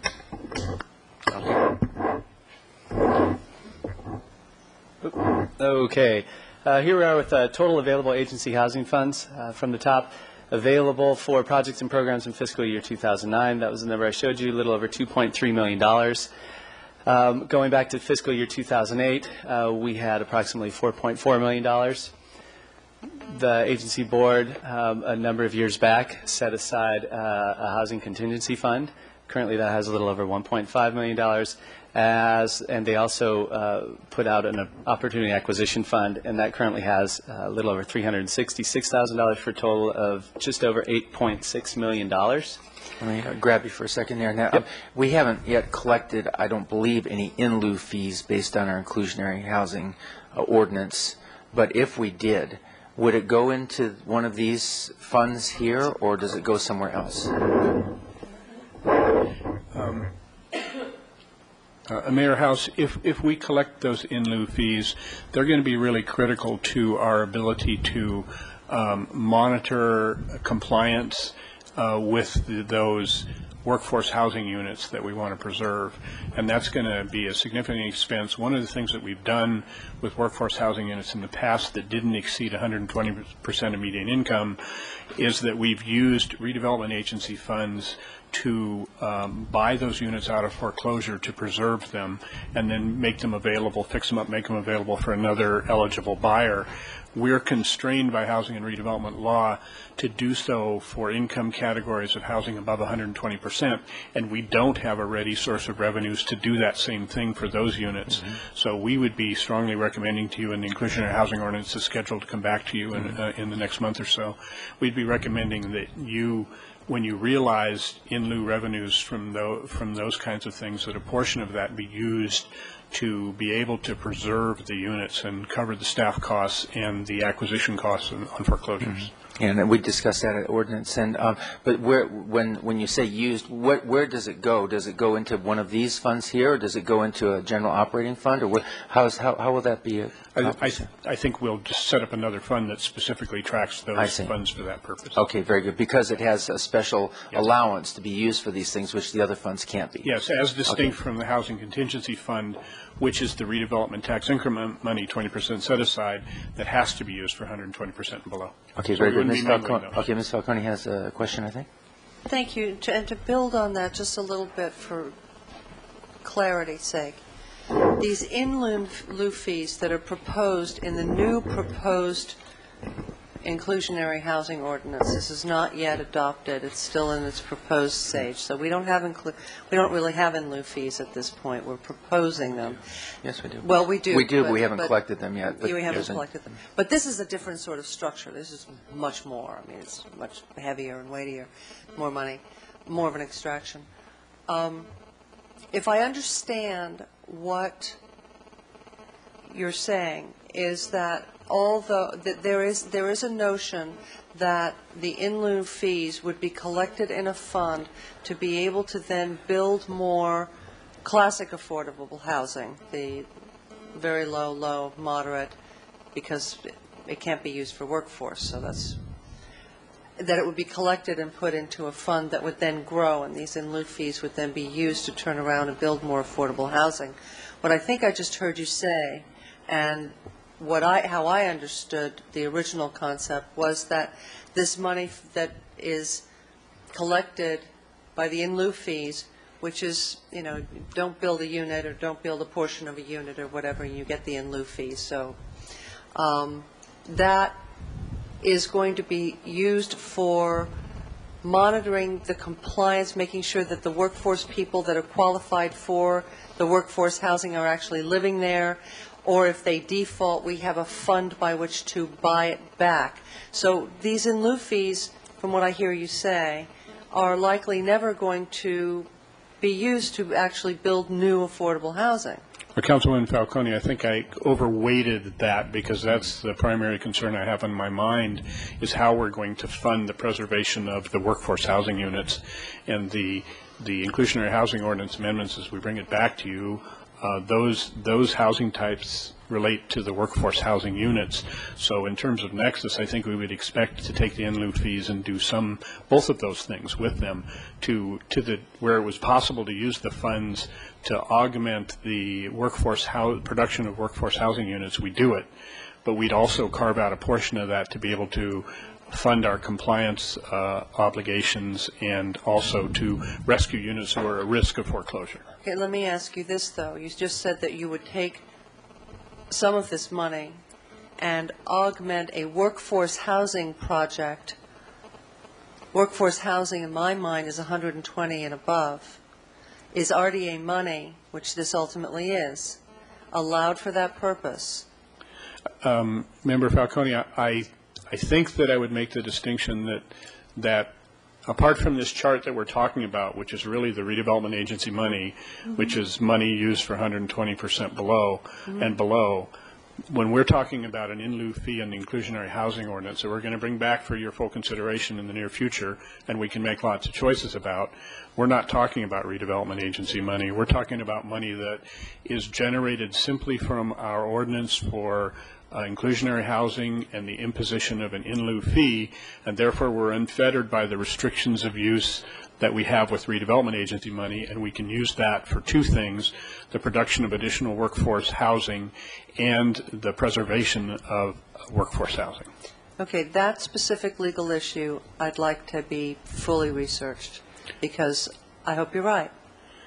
Yeah, good. We'll certainly do that. We'll make sure that we have it fully understood when we bring it back to you. Because if not, we get in trouble. Yep, thank you. Yeah. We'll all, those of us on ordinance are really excited about getting a chance to have that come to here, but that's not on our agenda today. But certainly I was just wondering where it would end up or how it would get there, through what funnel. So I think I got my answer there. And you ready to continue? Thank you. Okay, here we go. Where that money is currently proposed to be going. This is our affordable housing projects, obligations, and potential new projects. You're very familiar with the project 512 to 518 Bass Street. It was before you about 2 weeks ago, I believe, where your agency board approved a loan, at $4.8 million. The units, right now, the base density has that set at about 29 units. We anticipate that the Housing Authority is going to come back and request a significant bonus, possibly up to 50 small units. We also have the Hagen printing site, currently proposed at 40 units and a subsidy amount of approximately $2.7 million. And the Transit Village, again, units to be determined. The subsidy amount at this time, the total subsidy amount, again, is to be determined. But I should let you know that through past budget processes, the agency board has set aside $2 million in affordable housing funds for that particular project, as well as $1 million in redevelopment agency funds that are currently being used for planning and looking into that project. And that totals $7.5 million for potential projects and obligations. Our redevelopment agency capital program. Current capital program includes 23 capital projects that total over $33.9 million, 11 community grants totaling over $2.9 million, and again, those are just the ones that are still in the works. Since '92, you have put out more than $13.5 million to community grants, and that totals not quite $37 million. Our funding sources are our capital fund, and that, again, tax increment, as well as our 2001 bond and our 2003 tax allocation bond. A partial list of our current capital projects. We've got the Carrillo Recreation Center, West Downtown improvements. Fire Station 1 was recently before you and is looking to get started next month. We've got the West Beach pedestrian improvements, which actually goes to the Planning Commission tomorrow. The Transit Village, our Cacique properties, and you can go on from there. Historic Railcar, East Cabrillo sidewalks, which is currently in construction, as our Plaza Veracruz Park. The Thompson Avenue improvements are hoping to wrap up in the next week or so. So there's a quick shot of our capital projects. Now on to our community development block grant budget. And you are also very familiar with this and the wonderful process that Sue Gray and Liz Stotts ran again this year. CDBG program. We received federal funds from the U.S. Department of Housing and Urban Development. The primary goal of those funds, the usage of those funds, is to develop a viable urban community by providing decent housing and a suitable living environment. Our funding categories in there, the three general funding categories, include public service, capital, as well as administration and fair housing. Total revenues to that fund are a little over $1.3 million, including a little over $1 million in the entitlement. Our miscellaneous, again, is the rebate from the city for certain services, as well as repayments of approximately $250,000. Our comparison chart for between 2008 and fiscal year 2009. Our repayments are going down almost 30%, and that's due to less HRLP loan repayments, just less people involved in that program as it moves forward. Our federal grants and entitlement, this is a bit deceiving. It goes down 60%, but similar to some of the redevelopment agency funds, the number you see under fiscal year 2008 is some carryover from projects that were previously approved or didn't get done or that were left over that rolled into that fiscal year 2008. So what you're seeing isn't quite apples to apples, but it is a true figure of what is in those accounts. Mr. Bossi, if you did compare apples to apples there, not the carryover, but the other part, how do we compare to 2008? That is a good question. Sue, can I ask Sue Gray to come up and give a quick? Hello, Ms. Gray. Hello. And May all the I ask- accolades are seconded by this chair here. Thank you. For fiscal year 2008, our entitlement grant was reduced slightly. I believe it was around 3% reduction. And we're looking at, I think in one of the next slides, every year the administration projects a much larger reduction. I think it's 19% for fiscal year 2010. But it hasn't in the past years. It's been level or slight reduction. And that's what we're planning on for 2010 also. So the actual entitlement went down, I think it was 3%. Okay. We thank our Congress people for their efforts on behalf of the cities. Yes. Yes, thank you. Thank you, Sue. And Michelle has just informed me that that difference between 08 and 09 is a little over $1.2 million, if you were to compare. Thank you. The apples to apples. Okay. But wait. The carryover is mostly neighborhood improvement capital. Is that, I mean, it's not the grants, the human services grants, because they have to spend it, and there's a little bit of carryover, but that chunk of change, 1.2 million, is probably, or is it city neighborhood improvement kind of capital expenditures? Is that right? Ms. Gray. Councilmember Schneider, you're correct. It is the capital projects and neighborhood improvement, the capital ones we give to nonprofits. A really big chunk of it is also the housing rehab loan program, their loans that they have out for their program. So all of those combined are shown in that number. Yeah. In the 08 number, yes. Thank you, Sue. As for expenditures, capital grants nearing $900,000. Our public services, almost $160,000. Fair housing, right at $100,000, and administration, not quite $160,000, for total expenditures of a little over $1.3 million. A comparison chart between fiscal year 2008 and fiscal year 2009. You can see that on the top of the chart, our salaries and benefits for that program have gone down almost 24%, and that is the result of a decrease, a staff reduction in the Rental Housing and Mediation Task Force folks by one person, as well as a transfer of 25% that was formerly in that being paid by there into the redevelopment and housing funds, as we talked about before. So just a reappropriation of where people's time is being spent. We were approaching some of the limits on the administration amounts, and so we reprogrammed that accordingly. Our supplies and services have gone up not quite 10%.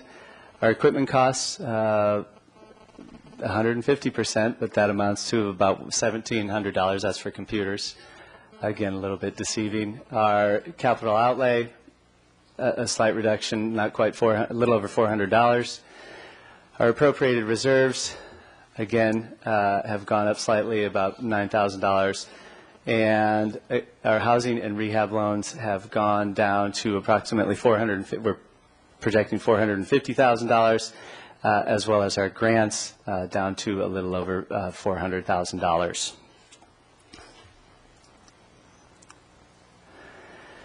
The CDBG program as a whole, fiscal year 2009, we've been funded a level of a little over $1 million, $1,065,000.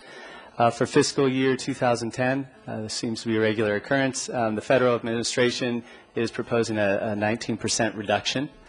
The funding level at this time for fiscal year 2010 is unknown. It's a big question mark. Our human services funds, which total $703,256, complement the CDBG public service funding, and as Michelle explained earlier in her presentation, that gets you to the 8.6% increase. And with that, I will hand it over to Mr. Gustafson. Thank you. We'll go back to me. Yes. Take you back just for a second. So one of the big reductions in terms of expense was the reduction of one rental mediation staff member. And in a city with about 55% of its population being tenants, it seems like a place that I just want to raise a flag of concern. And the services they've provided have been so deeply and very much appreciated over the years and have resolved so many disputes, it's uncountable. And, of course, the huge savings in terms of to the tenants, of course, and to the landlords in terms of costs of litigation. It's just, again, virtually uncountable. So I want to just put a little asterisk next to that one as something that I'm certainly going to be looking at again when this comes back around, and hopefully we might find some way to readjust and find or find another way to cover the same service. Maybe there's some other magical way to do it, but certainly that's been one that I'd be very concerned to see go. Give you that feedback right now. Okay. Thank you, Mayor House. Actually, Michelle DeCamp's going to cover the P3, and then I'll wrap up. No, she's not. I am. Thank you. A little confusion here. We're showing you on the next three slides the performance objectives for fiscal year 09, and of course we have all of our program owners here to answer any questions you might have about those and about fiscal year 08. I won't read them all. I thought I might highlight some of them.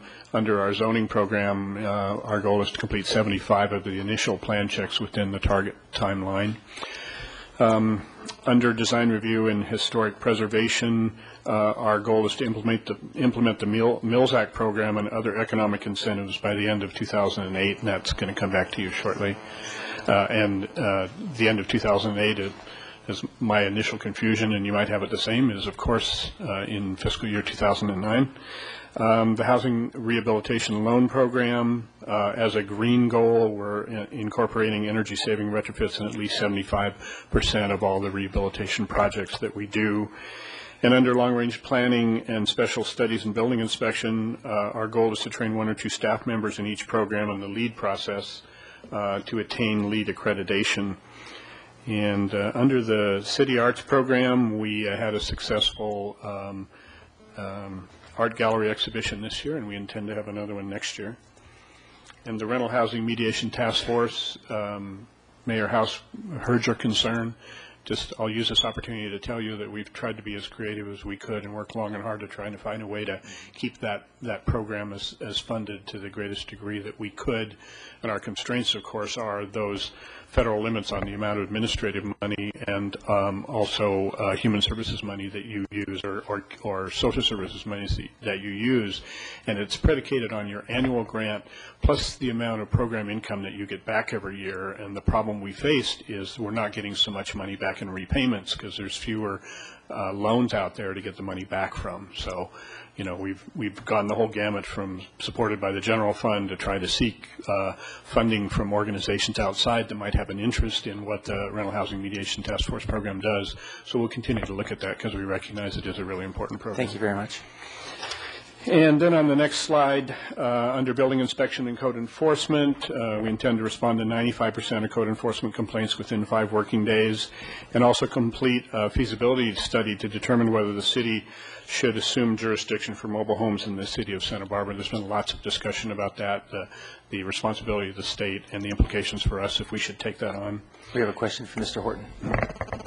Dave, on D22.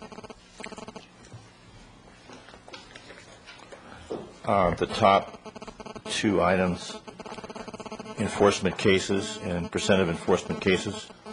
I thought we were going to put more emphasis on that, and it doesn't. It shows it flat. Am I looking at the right table? I think we had a big discussion on that point. Oh, regarding the goal of achieving 75%, and you were looking for a higher number than we had. Well, this table here shows 65. I'm looking at D22. Mm-hmm. The first one. Under D22. But I thought we had put extra resources in there to pop that up. Yes, thank you. Actually, events have proceeded as since this document was compiled. We've been taking a strong look at this whole enforcement issue, and as I mentioned to you yesterday in the Finance Committee meeting, where there's a multi-departmental task force looking at it relative to landscaping and tree removal and those kinds of things. We're also responding to a lot of input that we've gotten recently from members of the APR and others about conformance with lots of other things like signage and landscaping, et cetera. So we're working on that. We're looking at the possibility that we may put together some sort of multi-department section that would address enforcement issues. So we'll be back to you about that. So, but nothing's definitive enough. So this table would be out of date at this point, probably. Well, I think we haven't fixed on a cure for being able to No, do that's fine. a higher number. So we're being conservative of what we think we can do, but we're very committed to try to make the number turn out to be a lot higher than that. Okay, we have a couple other things here. Ms. Falcone, did you have yours right on there? I did. And then Ms. thanks. Schneider after that. Just a quick sentence or two. Could you define for me what you are thinking of when you say determine whether the city should assume jurisdiction? What does assume jurisdiction mean to you? I could give you a sentence or two, but I'm going to ask George Estrella to come up and give you even a better few sentences about that, since he's fully enmeshed in that. I assume we're going to talk about this at some other time, George, but I don't know what you're talking about. Glad you came here today, Mr. Estrella. Go ahead. Councilmember Falcone, the issue before the city currently is that all mobile home parks are regulated by the State of California Housing and Community Development. The city in itself has no jurisdiction over these parks. For the past couple of years, you received some updates regarding a mobile home park that was in a really degraded state. And it really took a concerted effort on the part of the city to turn that around. We approached the state, and basically they filed a couple of notice of violations and then turned the case back over to the city to pursue, in which I think we did a pretty good job in that. The question before us that needs to be answered is, does the city wish to assume jurisdiction of all mobile home parks in the city? So what you're talking about is the maintenance of the roads, the condition of the units in terms of dilapidation or upkeep, the landscape, the physical nature. You're not talking about jurisdiction in any way, shape, or form over the actual land, the relationship of any kind between the owner of the land and the owner of the mobile unit, any of that. So you're really just looking at code enforcement jurisdiction, Yes, do code enforcement? It would be maintenance. It's primarily code enforcement as Okay. these mobile home parks are existing. If new mobile homes are going in for setup, we would be taking a look at them. It's ongoing maintenance. It is very heavy in the enforcement side of it, including annual inspections that are required to be performed, et cetera. So there's a whole lot of work involved with assuming jurisdiction. And actually, let me add at this point, too, with minimal fees that we would be able to charge. In other words, the state also sets fees that local jurisdictions cannot increase, and those fees are extremely minimal at this point. So that's another area that we're also going to have to analyze. You might just in future conversations about this, I know we're going to talk about it somewhere down the road, and talking about this is not for today, but when you assume jurisdiction, you're assuming jurisdiction for code enforcement. So we might want to be clear about that, because otherwise people might get squirrely out there. Thanks. Ms. Schneider? Well, I thank Ms. Falcone for that, because I got squirrely. It was just the way it was phrased, given all the sphere of influence conversations we had about mobile home parks and annexation and rent control, and that is nothing, that's not even close to what you're talking about. So when we talk about this, we should just be clear that that we're not talking about that, right?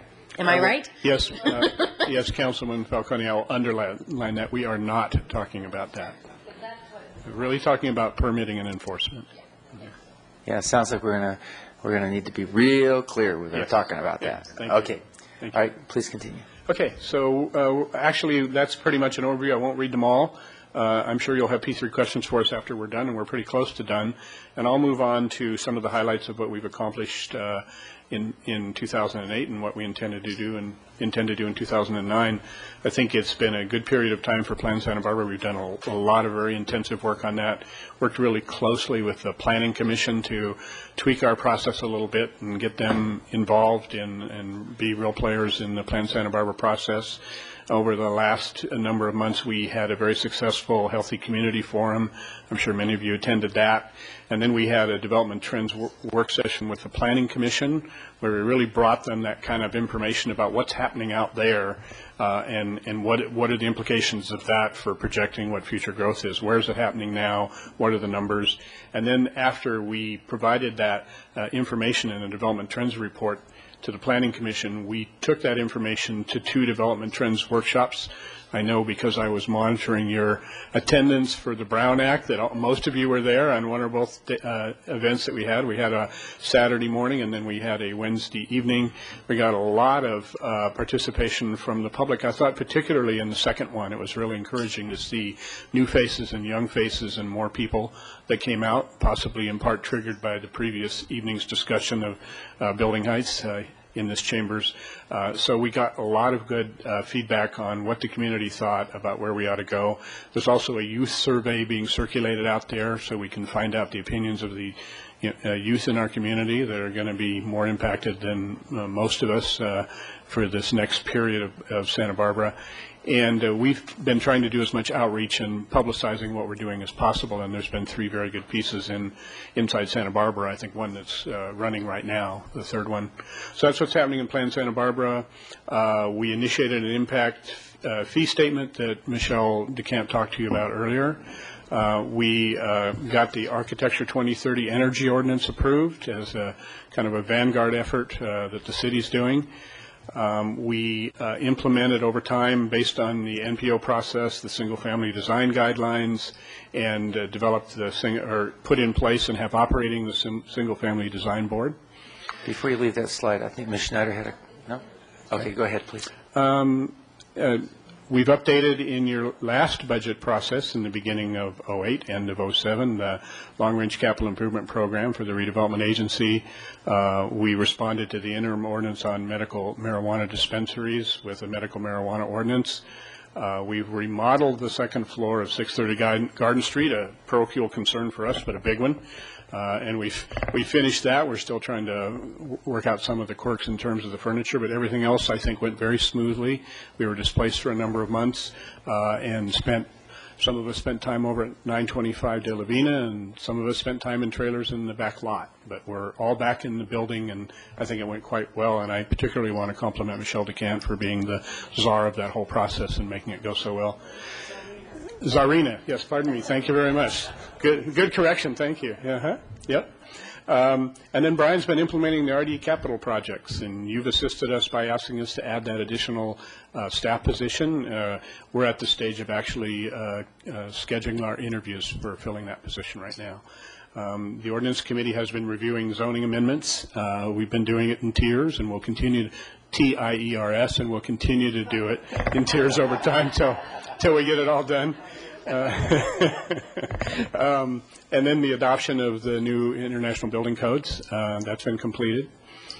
Efforts for 2009 continue on course with Plan Santa Barbara. Same level of effort, if not more.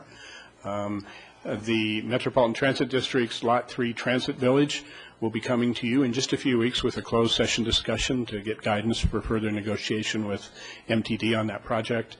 Neighborhood Improvement Task Force work program continues to go beautifully and coming up with projects that we can fund with CDBG funds and workforce housing grant funds that we've received in the past from the state.